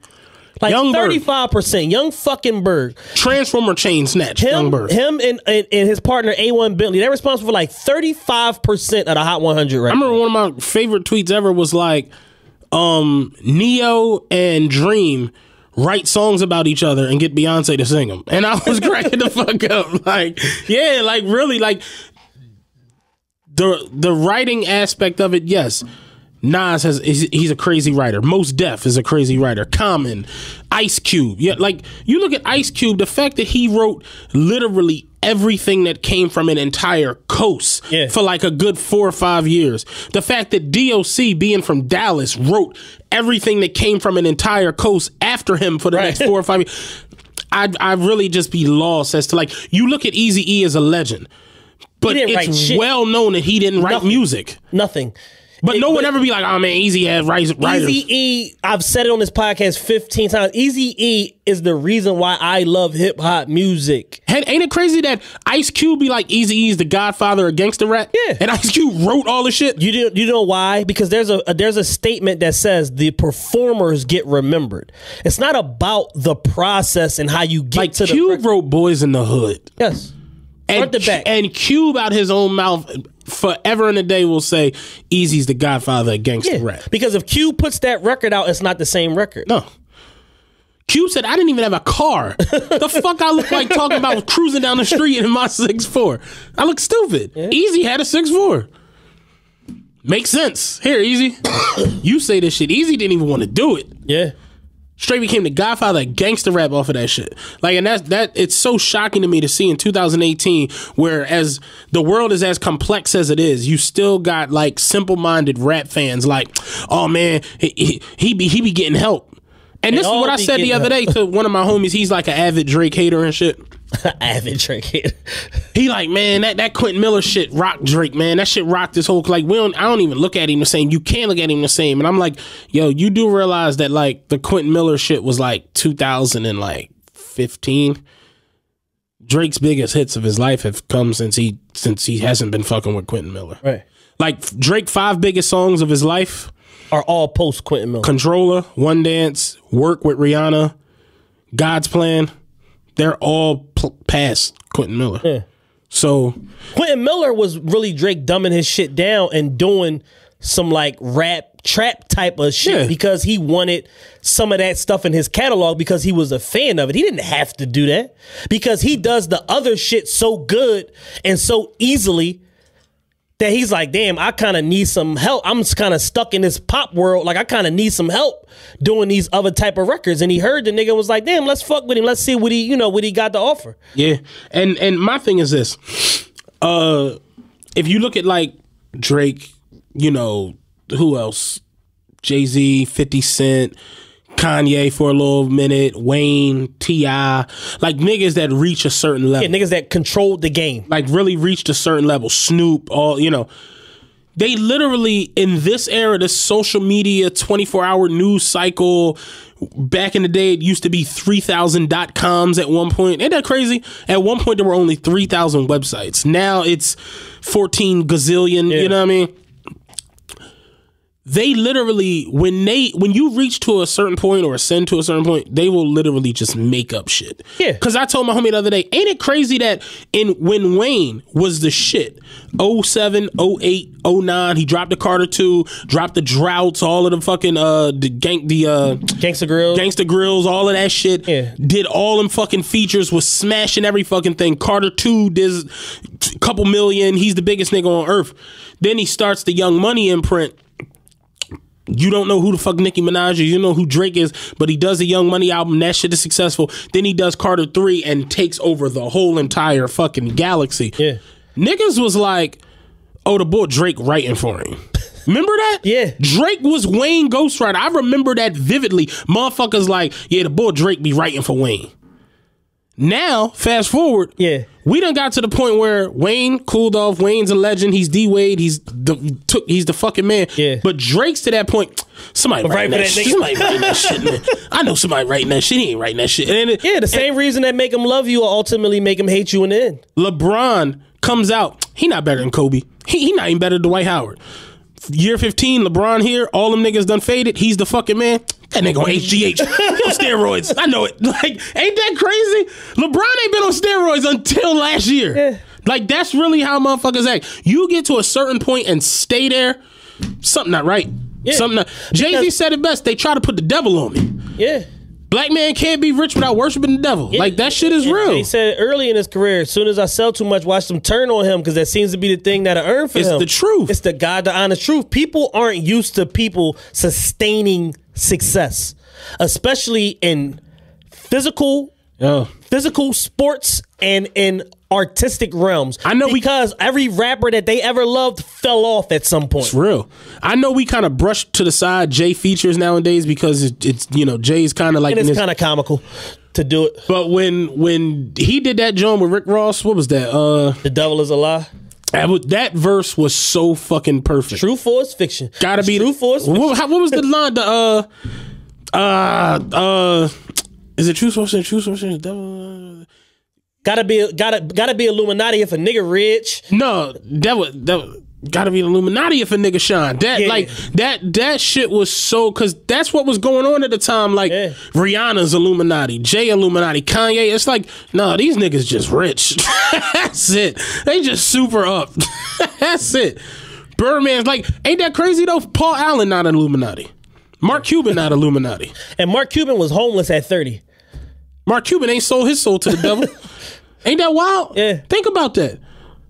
LeBron Illuminati. It's insane what people will say about you when you reach to a certain point. And really, for me, it's just like black people. If you're black, if you reach to a certain point, it's like, because black people so used to failure and not being shit that they'll project that onto other people to where it's like a motherfucker hyper successful and they like, man, it's something going on. And I watched that a lot this week. Ra had a great quote where Ra said, the one thing I've realized watching this whole Drake and Pusher shit is people will let their personal bias make them just say and believe anything. Yeah, absolutely. To the point where they can't even be reasonable with you. Like, you ever remember when Floyd Mayweather was doing his running around, and I mean like his real, like his HBO, the 24/7s, he was just stunting and fucking around on every little thing, pissing niggas off left and right, beating ass. Every single boxer he fought. I'm not talking about Mexicans, Italians, Puerto Ricans, none of them. Black people got behind whoever the fuck Floyd was fighting. You know why? Because they was just sick of him winning. Yeah. I had a motherfucker tell me to my face, Floyd probably gonna win, but I'm rooting for the other nigga. I'm like, you know you gonna be miserable Saturday night. Like, you gonna be mad at the motherfucker. You gonna beat this nigga every round. Like, you gonna be upset. You ain't gonna enjoy them wings, like, none of that shit. Like, you going to the event Saturday night to not have a good time and enjoy black success, black excellence. Juan Manuel Marquez, one of the greatest boxers of our generation. Floyd beat this motherfucker 12 rounds to 0. Floyd came off a 2-year retirement. Juan Manuel Marquez at the time was the number 2 boxer in the world. Knocked Manny Pacquiao ass out. Knocked him out cold. Juan Manuel was the number 2 boxer on earth. Floyd made him look silly. For IBO and WBF had that nigga at number 2. Floyd came off of a 2-year retirement and made him look silly. Canelo was 52-0, a fucking stud, young Mexican fighter, knocking everybody on HGH. Yeah, knocking everybody out. Floyd dominated him for 11 rounds. Made him look silly. Won 11 rounds to 1 in a shutout. Damn near a dead pitch to Sugar Shane courting with that left hook that actually got through. Floyd said, "Oh, okay, I got your timing now." Yeah. Shane didn't win another round. I'm like, how do y'all not like? Me and Taylor was talking about it. Motherfuckers like Skip. I ain't listened to Skip Bayless in like 7-8 years. I be actually when people repost him on Facebook or quote him on Twitter, I be like mad because it's like, why do y'all even follow this shit? Right. This motherfucker hates Tiger Woods, Kobe Bryant, LeBron James, and Floyd Mayweather. That's the Mount Rushmore of black sports. Yes. In the last 20 years, only other person that's probably gonna go there is Serena Williams. That's the Mount Rushmore of black sports. Straight up. He finds something wrong with every one of them. I don't listen to you, dog, because there's no way you enjoy sports. How the fuck you enjoy golf and hate Tiger? What? It's 2 golfers on earth that have won a triple crown. You know who they are? Tiger Woods and Ben Hogan. You know when Ben Hogan won his? 53. Tiger did some shit that ain't been done in 60 fucking years. Yeah. How do you hate Tiger Woods and you like golf? How? How do you hate basketball? How do you like basketball and hate LeBron and Kobe?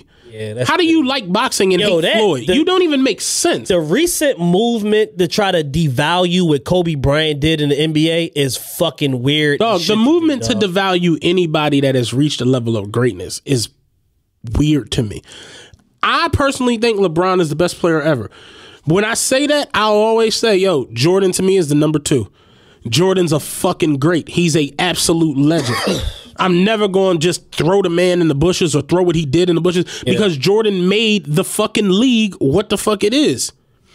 I'm never going to knock that. Yeah. Bill Russell held the league the fuck together. Dr. J, Wilt Chamberlain, they held the fucking league together. Magic and Bird, the game don't go global if it ain't for them setting up Jordan. You know what I mean? I just am a person of, I'm not disrespecting greatness. I don't care who you are. Black, white, any of that shit. And Drake, to me, I look at Drake like I said it before when we was doing the basketball players compared to rappers and shit. I was like, Lil Wayne is Drake. I mean, Lil Wayne is D Wade and Drake is LeBron. That's exactly what it is because Drake challenges the shit you grew up on the same way LeBron does. He makes you look at the game and realize like, damn, it ain't just about scoring 50. Yeah. But you know what's crazy? I saw a crazy stat tonight that fucked my head up. I kind of knew this, but it fucked my head up. LeBron is averaging 34.9 points per game in Game 7s in the playoff history. Mm-hmm. It's the highest in playoff history, but he's not clutch. But what motherfuckers Jordan stands will be like, oh, because Jordan ain't played no Game 7s. And it's like, yeah, well, Jordan was on the best team all the time. Yes. Like, and I tell my homie, LeBron has gone to 8 finals. He's been a favorite twice. Yeah. 2013 against the Mavericks. No, 2012 they were favorites against the Mavericks, and then 2015 probably. No, not 15 because they were underdogs all the times against the Warriors. One of the ones against the Spurs in 14. 13, they were favorites. 14, they was underdogs. 12, they was underdogs because 12, they played the Thunder. Thunder was favorites. And then when he played the Spurs in 07, they was underdogs. Like, he's gone to the finals 8 times and been an underdog 6 times. Yeah. Jordan went to the finals 6 times. He was an underdog once. Like, that, like... But I'm not disrespecting no greatness. So that's right. My joint. But it's like, yeah, Drake really challenges the fact that growing up, it was like, yo, you got to be the street nigga who's getting into the most shit. You got to be the ugly, dirty rapper that caught 15 cases. And sold all the bricks and killed a bunch of niggas. Or you can't be considered the best. And Drake has come along and it's like, nah, yo, you can really make a song with Rihanna and turn around and out-rap niggas. Yeah. Like, yeah.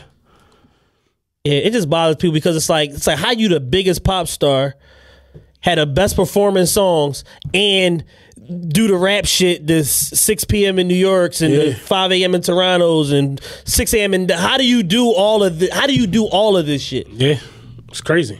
It doesn't make sense. My favorite rapper fell off after 2 years. Yeah. How does this happen? Another year or two, they're gonna say Drake on HGH. Just the way it go. They're gonna be like, he on some type of fucking steroids. There's no way around it.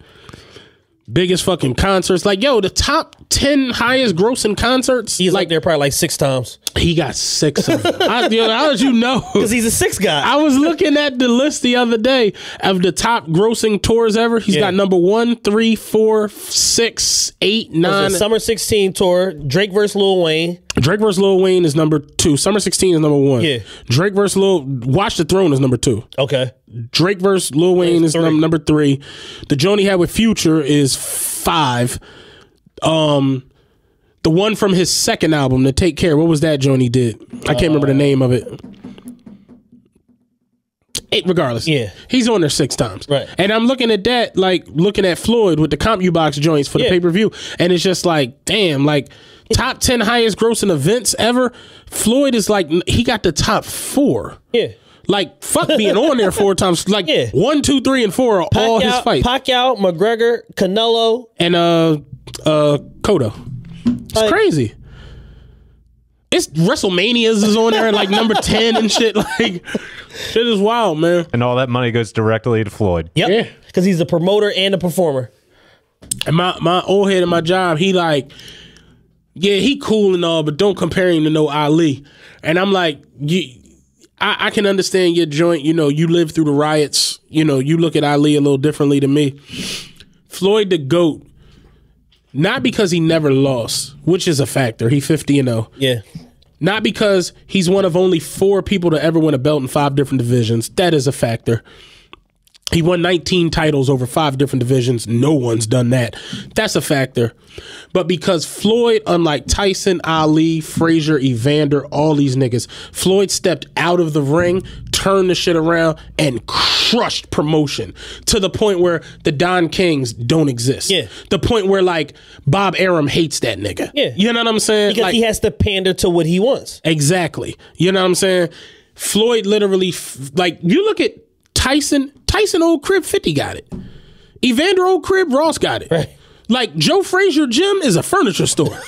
Cheap ass furniture. Not even a Raymore and Flanagan. Like, it's cheap ass furniture they selling out that motherfucker. Like, all of these niggas lost everything. Yeah. Floyd literally got all the money, all the titles, and literally done set it up to where all the young niggas can eat now. He got the young boy that's on fire with all the tattoos. I can't think his name right now. He just Tank. Gervonta. Yeah, Tank Davis. Yeah, Tank. He set all of them up to where it's like, he got Tank, he got Errol Spence, he got Badu Jack, who everybody's afraid of. Errol Spence. Yeah. Nobody wants to fight him. Nobody wants that left. Keith Thurman says, you know, I'm gonna go ahead and get this surgery. Yeah. Knee been fucking up. This shit is like, nigga hit too hard. I don't got time for this shit. But yeah, man, it's real. You just gotta respect. Like, I get the nostalgia aspect. And this is the same in rap, sport, all. I get it. Yeah. Yes, Wu-Tang Clan came along and was the shit, straight out of motherfucking Staten Island. I get it. They was so raw, niggas was the shit. Biggie came along, Biggie's the man. X, J, Nas, all of them. These new guys are just in another arena by themselves that because they're doing it on a level that no one ever thought we'd see. Because rap is the #1 genre now. Like it's rap culture is popular culture. Like it permeates everything. Drake is on Forbes list making buku money. Yeah, hundreds. 100 million. Like Drake's on Forbes for making 100 million in a year. The Weeknd got a $92 million tour advance from Live Nation, and he recouped it in 2 tours in 1 year. Yeah. So you know what that means? He's about to get a $150 million tour advance next go around. Yeah. You know what I'm saying? I don't know what to say, honestly. Can I ask you this real quick? What was the Pusha T and Turd? You got me saying Turd Man. What was the Pusha T and Birdman shit? Oh, so on the Breakfast Club interview with Pusha T, they was just talking about, the history of the beef and this, that, and the third. And he said that he ran into Birdman in L.A. Okay. In a hotel. And he was on the elevator. So he's like, I'm on the elevator. Birdman gets on the elevator in all his Birdmanness. He got his crew with him and all that. And he like, what's brackin'? He's like, ain't nothing. He's like, you good? Yeah, I'm good. Nigga, you sure you good? And then he's like, the elevator went to the 6th floor. That's my floor. off. And that was that. But it was like such a Birdman moment. Like, what's brackin'? Nigga, you good? You sure you good? Like, what you mean am I sure? Yes, I'm sure I'm good. I'm about to go get me some bagels down at the complimentary breakfast. They got the continental breakfast down there. Everybody give me a poppy bagel. You know what I'm saying? I don't know if you want one. Well, I don't know which room you in. That's crazy. I ain't know that. Yeah, they had an incident. You know what I'm saying? How long ago was this? He said in the last year. Oh shit. Okay. Shout out to Turd Man. Yeah. I hate Birdman. All right, let's get into this real quick because this is one of my favorite little joints from this week. The Rhyme Fest versus Kanye and Kim Kardashian. Oh God. How ridiculous. You want to go? Like, what has the world come to? What has it? That's exactly what I'm thinking. Like, my thing is this, right? All right, for those of you that let's explain the situation. For those of you that don't have Twitter or don't really see the things that go on Twitter, basically, Rhyme Fest tweeted Drake and was like, "Hey, whenever you get the money that good music, because he knows Drake's a chess player and he's a strategist. Yeah. So he'll use something like this in his advantage. Yeah. He's like, so, hey, when you get the money that good music owes you, can you donate it to Donda House so that the youth of Chicago have somewhere to go that's a safe haven for them to be creative and, explore the arts and blah, blah, blah. I asked Kanye about it and he said, fuck the youth of Chicago. Right. So Kim Kardashian and all of her Kanye-ness jumps on Twitter a series of tweets and she starts going at Rhyme Fest. And instead of dealing with the fact that the social justice aspect of it and the fact that her husband allegedly said, fuck the youth of Chicago, she wants to get on here and talk about fake Yeezys and how I seen you in the studio and this, that, and the third. Like, what the fuck do that got to do with the price of tea in China, sis? Yeah. Like, and it's just like a weird dichotomy that like, she went full white woman on this black man and basically like start talking about shit that don't have nothing to do with nothing and like kind of almost like hit the panic button like, are you trying to leech off of us and this and that? He like, ma'am, your husband invited me to the studio. Yeah. I didn't contact him. And I know some of you like might not, and I don't want to sound like Kim K, might not understand or know who Rhyme Fest is. Yes. Rhyme Fest is a rapper from Chicago. He did a lot of writing for Kanye in the early days. Yeah. He actually had what was his hit? Brand New. Remember that? He had a hit, Brand New, but he also... That's actually where Bria Miles came from. Yeah. Remember that? She was in that video. He co-wrote Jesus Walks. He was supposed to won a Grammy for it. He was supposed to be on Jesus Walks. Yeah. So it's like he's a very accomplished writer and he's somebody that's very important in the Kanye West history. Yeah. Like him, like you say, him, GLC, Consequence. GLC and Consequence are those are the things pillars of the first 5 or 6 years of like Kanye Westness before, he started exploring with other aspects of music and all of that. I said the other day, like looking at, and Kim just wouldn't stop. She kept tweeting. And I'm just like, Kim gonna fuck around and lose Nubian White Queen of the Year. Like, if she don't shut the fuck up, she might lose this shit. Because it just literally got to the point where it was like, all right, you're more so just trying to play him. Yes. he's being dead serious about a real live issue. Yes. And Kanye, the thing is, Kanye comes out and be like, I want it to be better for them kids in Chicago.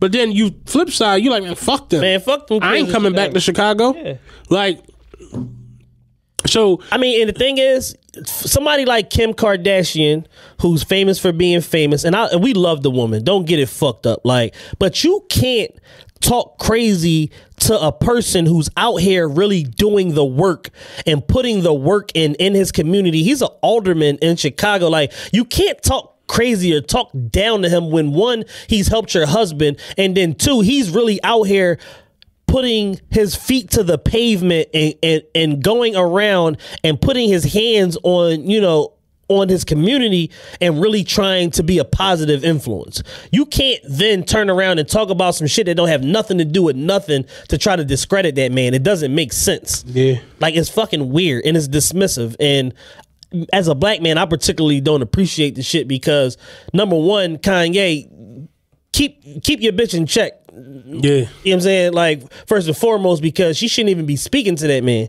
Like, in regards to an issue that y'all have. Like, if you're not going to defend yourself, your wife shouldn't be jumping to your defense. Like, it's a bad look.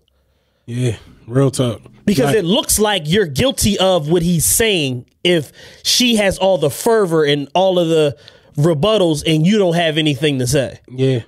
And I mean, she just was going on and on and on and on and on. I stopped looking. I saw about 7 tweets and I was like, I'm not looking at no more. And at first, like, my initial tweet was, when I got on, I saw her, like, I know some of you might be like, who the fuck is Rhymefest? And I was like, I giggled, but then I'm like, wait, let me see what the fuck is going on. Yeah. And then once I got the backstory and then I saw his response to it, like, yeah, what the fuck is wrong? Like, what? Like, and I really was just like, that's where we've reached in society. Yes, absolutely. Like, you could literally come out and be like, yo, I want to do something for the kids. I want to have this set up so we can have X, Y, and Z. And a motherfucker who's uber famous could play you like, yo, your sneaks was fake. And motherfuckers will worry more about and it'll that. just distract them from the real issue at hand here. We trying to help these kids. We trying to save lives, and you talking about fucking sneakers. Yeah, real shit. You on some bullshit.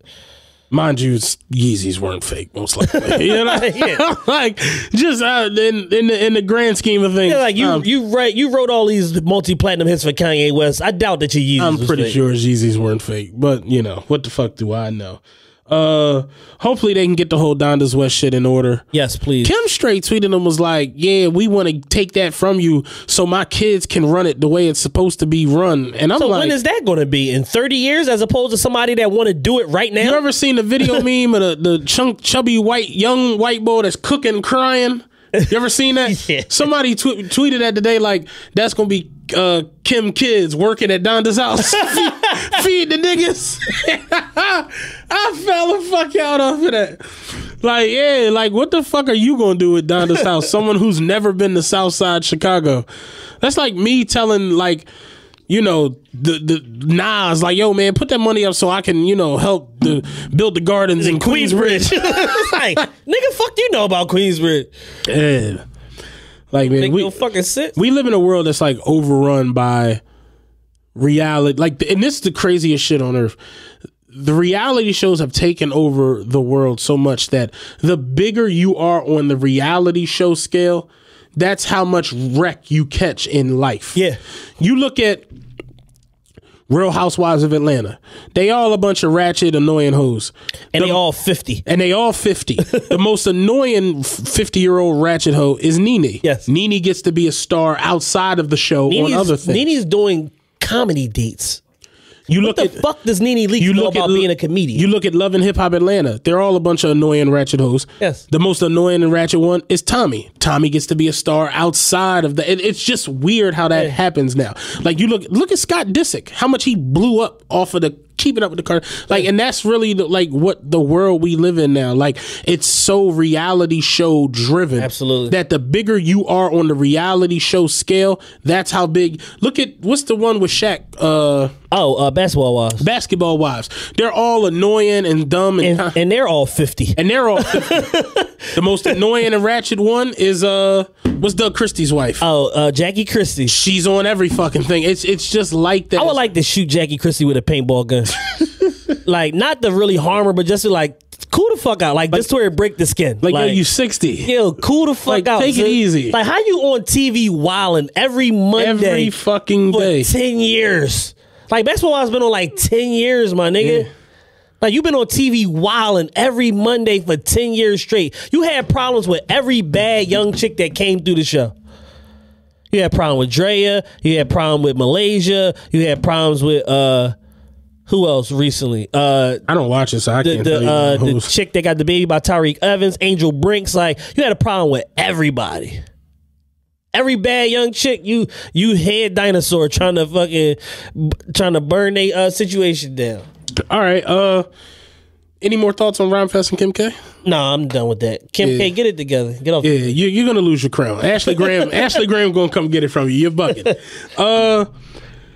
In local nigger news, AR, Ab, and Cassidy apparently are beefing again. I didn't know this. I just found out today. Sparked it back up. I haven't been. I've been watching my global nigger news and not my local, so I didn't know this was going on. So Drink Champs has a podcast that they produce called Thugged Out Thursdays, right? Which is like Nori's weed rollers have their own podcast. So it's like all the niggas that's not quite equipped to go on Drink Champs go on Thugged Out Thursdays. Like the niggas that be standing behind niggas and shit? Yeah. They be funny as shit. Something about them niggas have their own podcast now called Thugged Out Thursdays. So AR Ab did the Thugged Out Thursdays podcast, and he basically told the story of the whole murder case with Cassidy and I caught a body for him, blah, blah, blah, blah, blah. So then Cassidy came on the show a month later and was like, yo, I honestly don't know why AR Ab is still telling this story, because number one, you didn't catch a body from me. You caught a body because the niggas that you was with was doing stupid shit and got into it with the nigga, and he shot and they shot back.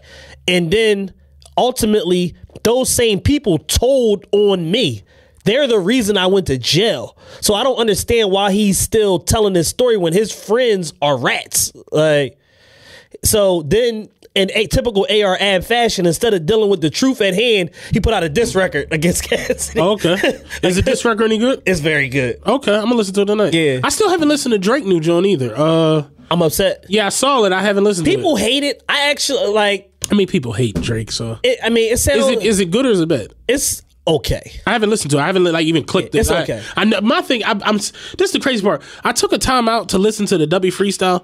I'm still listening to Pusher, and I feel like this has to stop. Ra talks about it every now and then, but we literally live in an era where motherfuckers like rush to listen to something just so they can rush to the timeline and be like, "Oh no, that's trash." Yeah. Oh no, that's dope. Yep. And it's like, no, you have to take time with anything. There's been so many people in my comments the last 2 days, like on 18th listen, that Drake joint hard. Like, well, you were trying to make it. It was hard the first listen. You was trying to make it trash because you got an agenda or whatever, one way or another, whatever the case may be. And the end result is the whole narrative was that Drake was scared to push it. Then he smoked the nigga. Now people making other excuses. They moving the goalposts now. Yeah, they do that a lot.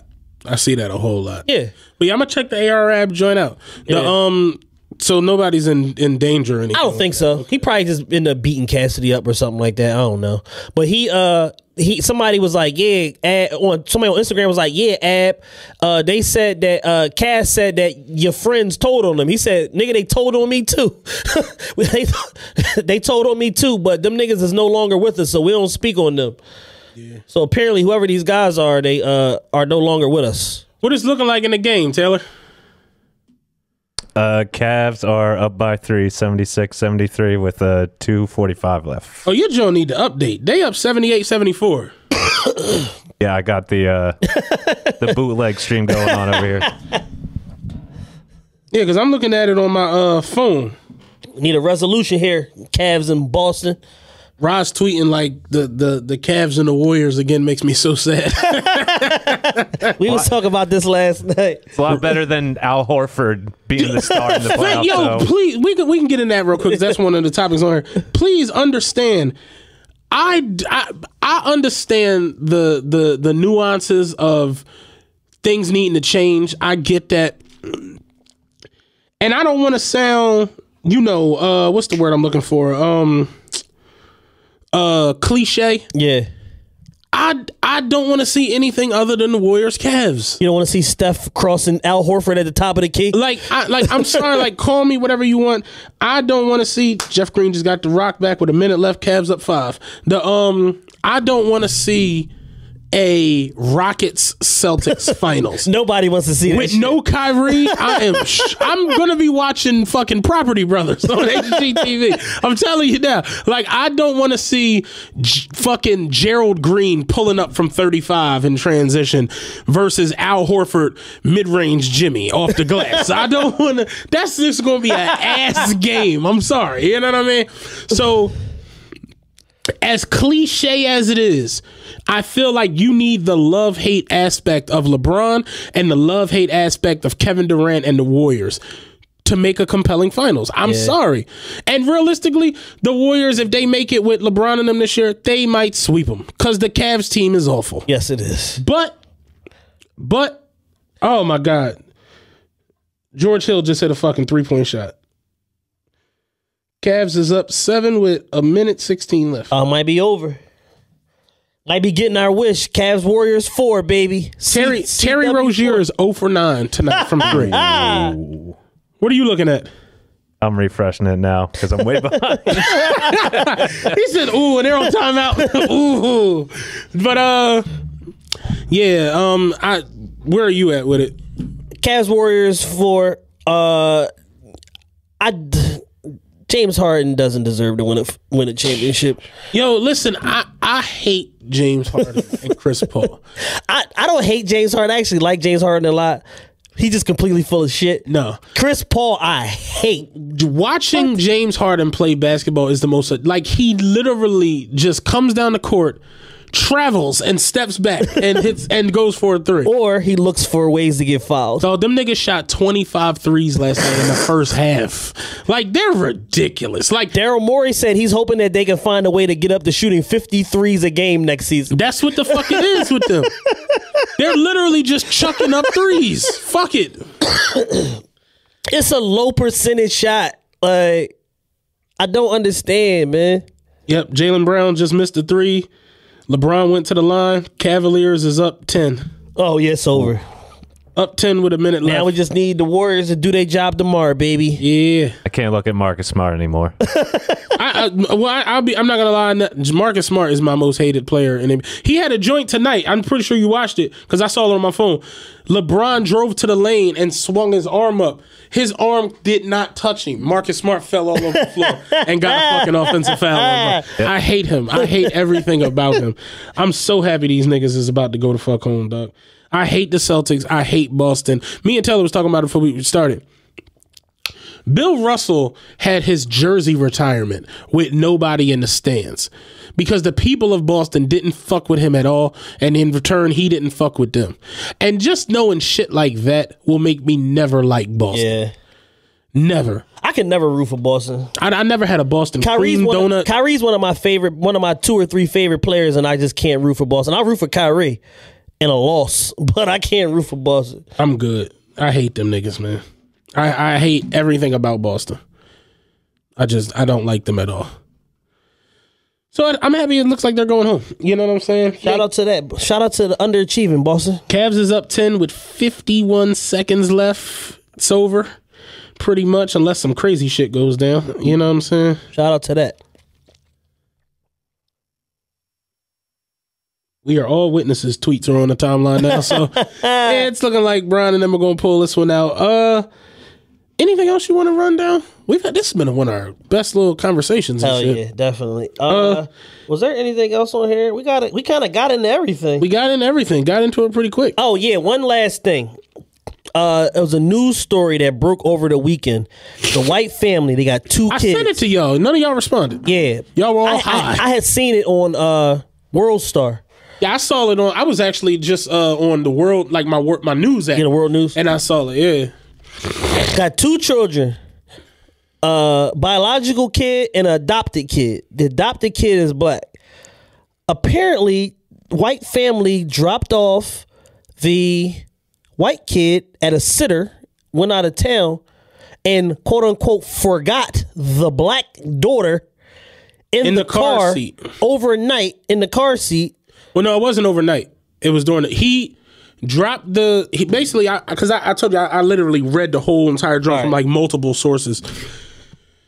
He goes to the daycare, drops the kids off, or so he thinks, takes the one daughter in, forgets the daughter in the car seat outside, drives back home, parks his car, leaves to go to work, and hops in an Uber, like a ride share. Oh, shit. Hops in that, goes to the airport. He leaves fucking town. Baby's in the car seat. The mom goes to daycare when she gets off work to pick up the kids. They like, yo, your husband only dropped off one kid. She like, the fuck? So she trying to get in contact with this motherfucker. He had already flown to, they were in Nashville, right?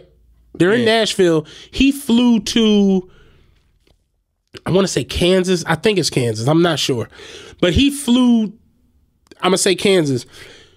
She's trying to get a hold of him like, yo, what the fuck? Like, they saying you only dropped off one kid. Then she realized, like, the kid ain't home. She goes out to check the car, sees the baby in the car seat. She tried doing CPR, all that shit on the bed. The baby was already gone. The paramedics came, took the baby to the hospital. They pronounced her dead on arrival. So she had already checked.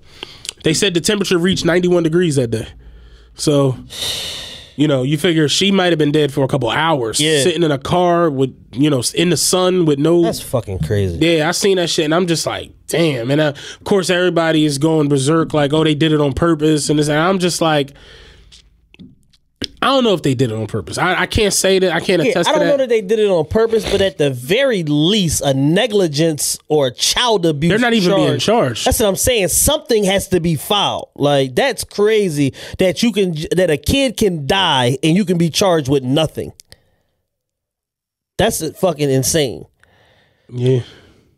That like really like fucked my head up and like kind of ruined my day when I kind of got into that. Yeah, man. Here goes real quick. I want to talk about this real quick. Another crazy story I saw today, and this one was from Nashville.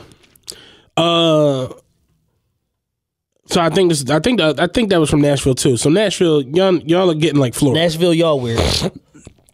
His name is Matthew Charles. He got arrested. He was in the Army, got out of the Army. He served the country, got out of the Army, had trouble finding work, whatever. He started selling drugs. He sold drugs to an undercover cop, you know, a fucking, what they call it? CI? CI. Yeah, CI. Sold drugs to an undercover cop. Gets arrested. He was selling a nice amount of drugs or whatever. He gets sentenced to 35 years, right? He gets sentenced to 35 years in 1996. 1995 was when he got locked up. He gets sentenced in 1996. He does 22 years, right? Obama's administration passed a thing where, like, people reduce sentences. Yeah. He gets out of jail. He got out of jail 2 years ago, 2016. He got out of jail, picked his life back up. He's been out of jail for 2 years. He found a job, works the job, right? Mind you, while he was in jail, he got his degree. He became a law and basically like a, hold on, because I put it in my phone. I gotta get to it, hold up. He became a law clerk, certified law clerk. He taught a GED program in jail. Helped all the new people coming in. He was helping them get acclimated to the system. He was helping them after their public defenders, of course, had dropped their case or whatever. He kept the secrets of people who were illiterate in the jail to not get ridiculed in this, and was helping dudes learn how to read, learn how to do math, learn how to write and do resumes and everything. A real reform. He was like a real live. They said he was a model inmate, never had any incident. 22 years, he didn't have one disciplinary infraction while he was in there. So he gets out under the Obama thing for reducing the sentences and shit like that. Gets out, he's out, finds a job, works it. He meets a lady. They've been together now for almost 2 years since he's been out. He's like a model neighbor, all of this shit. The fucking judicial system realized that he shouldn't have been let go under the Obama administration release thing because he had a prior conviction before the one that he got sentenced to the 35 years. So that shit went to court and a fucking Supreme Court judge ruled, he should have never been let go in the first place. He should go back to jail. He got to come back and finish his time. He been out of jail for 2 years, living good, got a house, got a car, right. No incidents, got a wife, living good job, and they're making him go back to jail. He turned himself in this past week. That's nuts. And I read that shit the other day, and I'm just like, the ridiculousness that goes on, you know what I'm saying? Like, here in this fucking country is just like my thing is, in that scenario, he's a model inmate. He does 22 out of a 35-year sentence. It comes up for review. If he gets out of jail and he's not supposed to, that's y'all bad. Like, why the fuck does this man got to go back to jail for y'all fucking up? His name is Matthew Charles. Look it up. I'm looking at it now. And people were going crazy, like, writing letters, picketing, doing all this craziness. And he's in the feds because he was locked up federally. Yeah. So, with the feds, they could send you anywhere. His fucking lawyer was like, they wanted to put him in a federal facility that was like the lowest risk, low security. And it was 3.5 hours away from where he was in Nashville because his girlfriend was like, she's going to come see him every week. He's about to go do 10. Right. Like, he got to do a dime. Damn. And he's 51. So, he like, my thing that I'm more so worried about is what is my health going to be like when I get out at 61? Yeah. You figure for him, he did 20 years. So he ain't like, whatever, I done jail. I ain't tripping off that. But my thing is, I got a new life. I got a new woman. How am I to tell her to wait when she shouldn't have to? Yeah. She knew who I was. She knew what I did, whatever. But I'm not on that. Like, I'm 50 years old. I'm not 20 anymore. But the feds sent him to fucking Kansas, which is like 9 hours away. So it's like she can't even like get to go see him every week. And I'm just like, y'all pieces of shit here for real, man. Like, I've read that shit. I'll send you the link for the story. Yeah. It's the most depressing shit I've read in a couple months. I'm just like, damn. Like, you get out, you're a productive member of society, doing everything right. My thing is this: if prison is a rehabilitation, if I'm rehabilitated, why the fuck are you sending me back? Why send me back? I'm what y'all want. I'm the finished product of what you would want out on the street. He's exemplary of what the fuck you want a reformed inmate to be. Had no disciplinary actions in jail, got certified and became a law clerk, taught and worked with many inmates who came in that didn't even have the basic skills to read and write. Got out of jail, lived his life good, had no incidents, no trouble, had a nice little life that he was about to just ride off into his fucking last years. Yeah. And y'all come like, oh no, we fucked up. You wasn't supposed to be out under that joint because you had some bullshit from even before that. Come back in here and do this dime real quick. That's like, I watched the joint. He was like, he had an iPhone. Like, he was giving his girl like, this will be the last time I'm on my phone. He had a crazy part. He had good credit. He had to turn it. He had an SUV. He had to turn it in, like, because he leased it. He's like, I got to turn that in. He gave up the keys to his apartment that he had and all that. And I'm just like, this is fucked up. Like, damn, this is America. Oh man, I ain't mean to like fuck up the whole mood of the show, but they just find new creative ways to just fuck shit up and fuck people over. Ain't that crazy? I've read that shit today, and I'm just like, how the fuck did this happen? But his name is Matthew Charles. He just went back into the jail. Damn, man. He's in free Matt, yo. Free him, yo. He's from Nashville. That's where the whole thing takes place. But he's in the federal system, and they shipped him to Kansas. So yeah, look it up, man. That shit is crazy though. But yeah, I read that shit today. I'm just like, God damn, we awful here in this country. Like, who's his lawyer? He had a public defender. Public defender, like federal public defender. He was talking on the phone with her, like when because they gave him 45 days to get his affairs in order. Yeah, when they realized he was going back to jail, whatever. And the crazy part was his lawyer and his lady was on the John. Like, the lawyer's like, I've never seen anything like this. Like, I've dealt with dudes who knew they were going to jail for their first time for a year and they go on the run. Dude, she's like, I've never seen anything like it. This man has a good life, has lived a good life his entire time he's been out, he didn't escape. He went through the complete procedures of what it is to be released from federal prison, did everything the right way. He's handled this with so much dignity and class that she's like, it's almost like chilling. And just like his girlfriend started crying and she's like, no, we don't do that. God got us. We're going to be all right. And walked into the jail to go do a dime. Like, do you know the G that you got to have inside of you to be able to do that? Like, no problem. Whew. Like, that's crazy, right? They couldn't come get you right now to do a dime. Fuck, like, no, that's crazy. I'm just like, that's a solid ass fucking man, dog. Like, to be able to just take that, like, and it don't break you down to where you haul off and do something crazy or act out of your emotions. And I'd have had to take them on tour. They'd have had to catch me where they can. I ain't turning myself to do a dime on top Frank of Abagnale. I'm out here being a pilot, a doctor. a dime on top of 22? Oh, no. I'd have been in Argentina somewhere. Crazy, man. I'd have been like, yeah, I'm going to use these 45 days to get the fuck out of the country. I got 45? All right. That's 44 more than I need. 44. Yeah, exactly. Sound like 44 more than I need, bitches. Yeah. But, you know, good show. Absolutely. Absolutely. As stated, the Roost Picnic is upon us this coming Saturday, June 2nd. Make sure y'all go to roostpicnic.com, get y'all tickets. We will be on the podcast stage, powered by Silent Philly from 1:30 to 2 p.m. Special guest, Lil Baby, hopefully. If not, just get me and Matt for 30 minutes, followed by us perusing the festival grounds. It is official. LeBron and them have beat the Celtics. Hey, man, congrats, Celtics have not lost all playoffs at home until they couldn't lose at home. Until today. In the playoffs. Terry Rozier might have fucked up his whole stack in one game. Terry Rozier was looking like one of the best guards in the playoffs. He literally had 4 points tonight. 0 for 9 from 3. Terry Rozier has hit threes like Steph Curry this fucking final. So much for all that we don't need Kyrie talk that motherfuckers was trying to spew out there. LeBron finished the game. Crazy to think. His over-under today in Vegas was 38.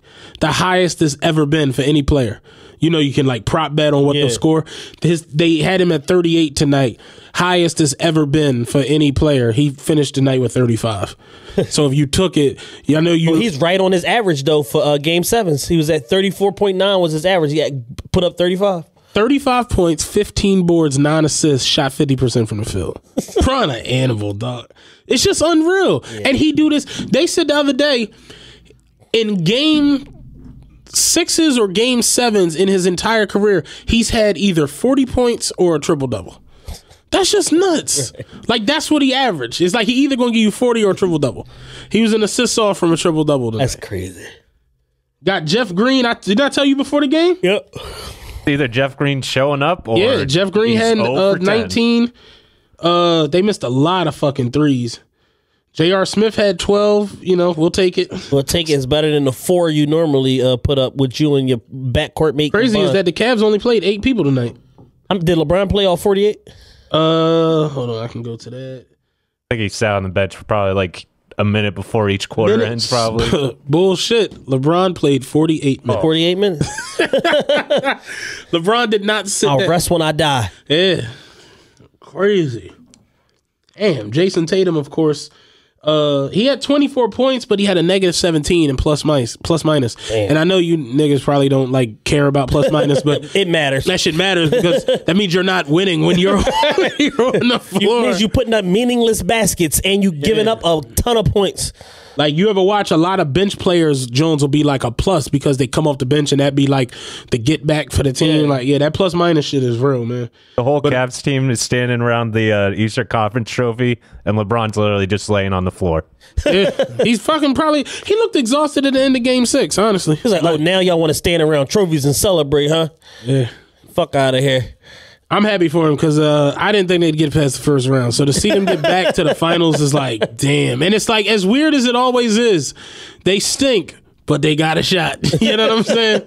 So we going to get out of here. I'm going to go enjoy watching SportsCenter and absolutely talking shit to Ryan and all other Celtics fans. The next sneaker podcast is on the horizon, sponsored by Kicks USA, Realest Sneaker Podcast.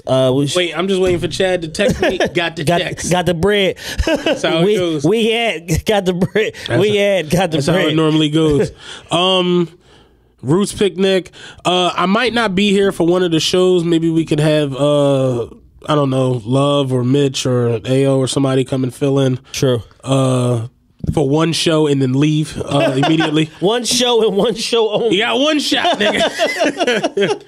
This ain't one of those Tom Brady, Drew Bledsoe things. Yeah. But yeah. Anybody out there that's interested in having me and Matt produce your podcast, let us know. Real quick, Slap ran into him. We got to go on Slap show. Slap want us to come on his show. He want to come on here. Slap he got a one-man show on Broadway. Holy shit. Yeah, in September. I'm going to this shit. It's September, I believe. It's either 9th or 24th. He told it to me, but he sent me all the info. All right. But yeah, Slap got his one-man show on Broadway in September. Yeah. So it's like Slap want us to come do his podcast, and I was like, yeah, you got to come up here. And so shout out Slap. We get all that worked out in these next couple of weeks.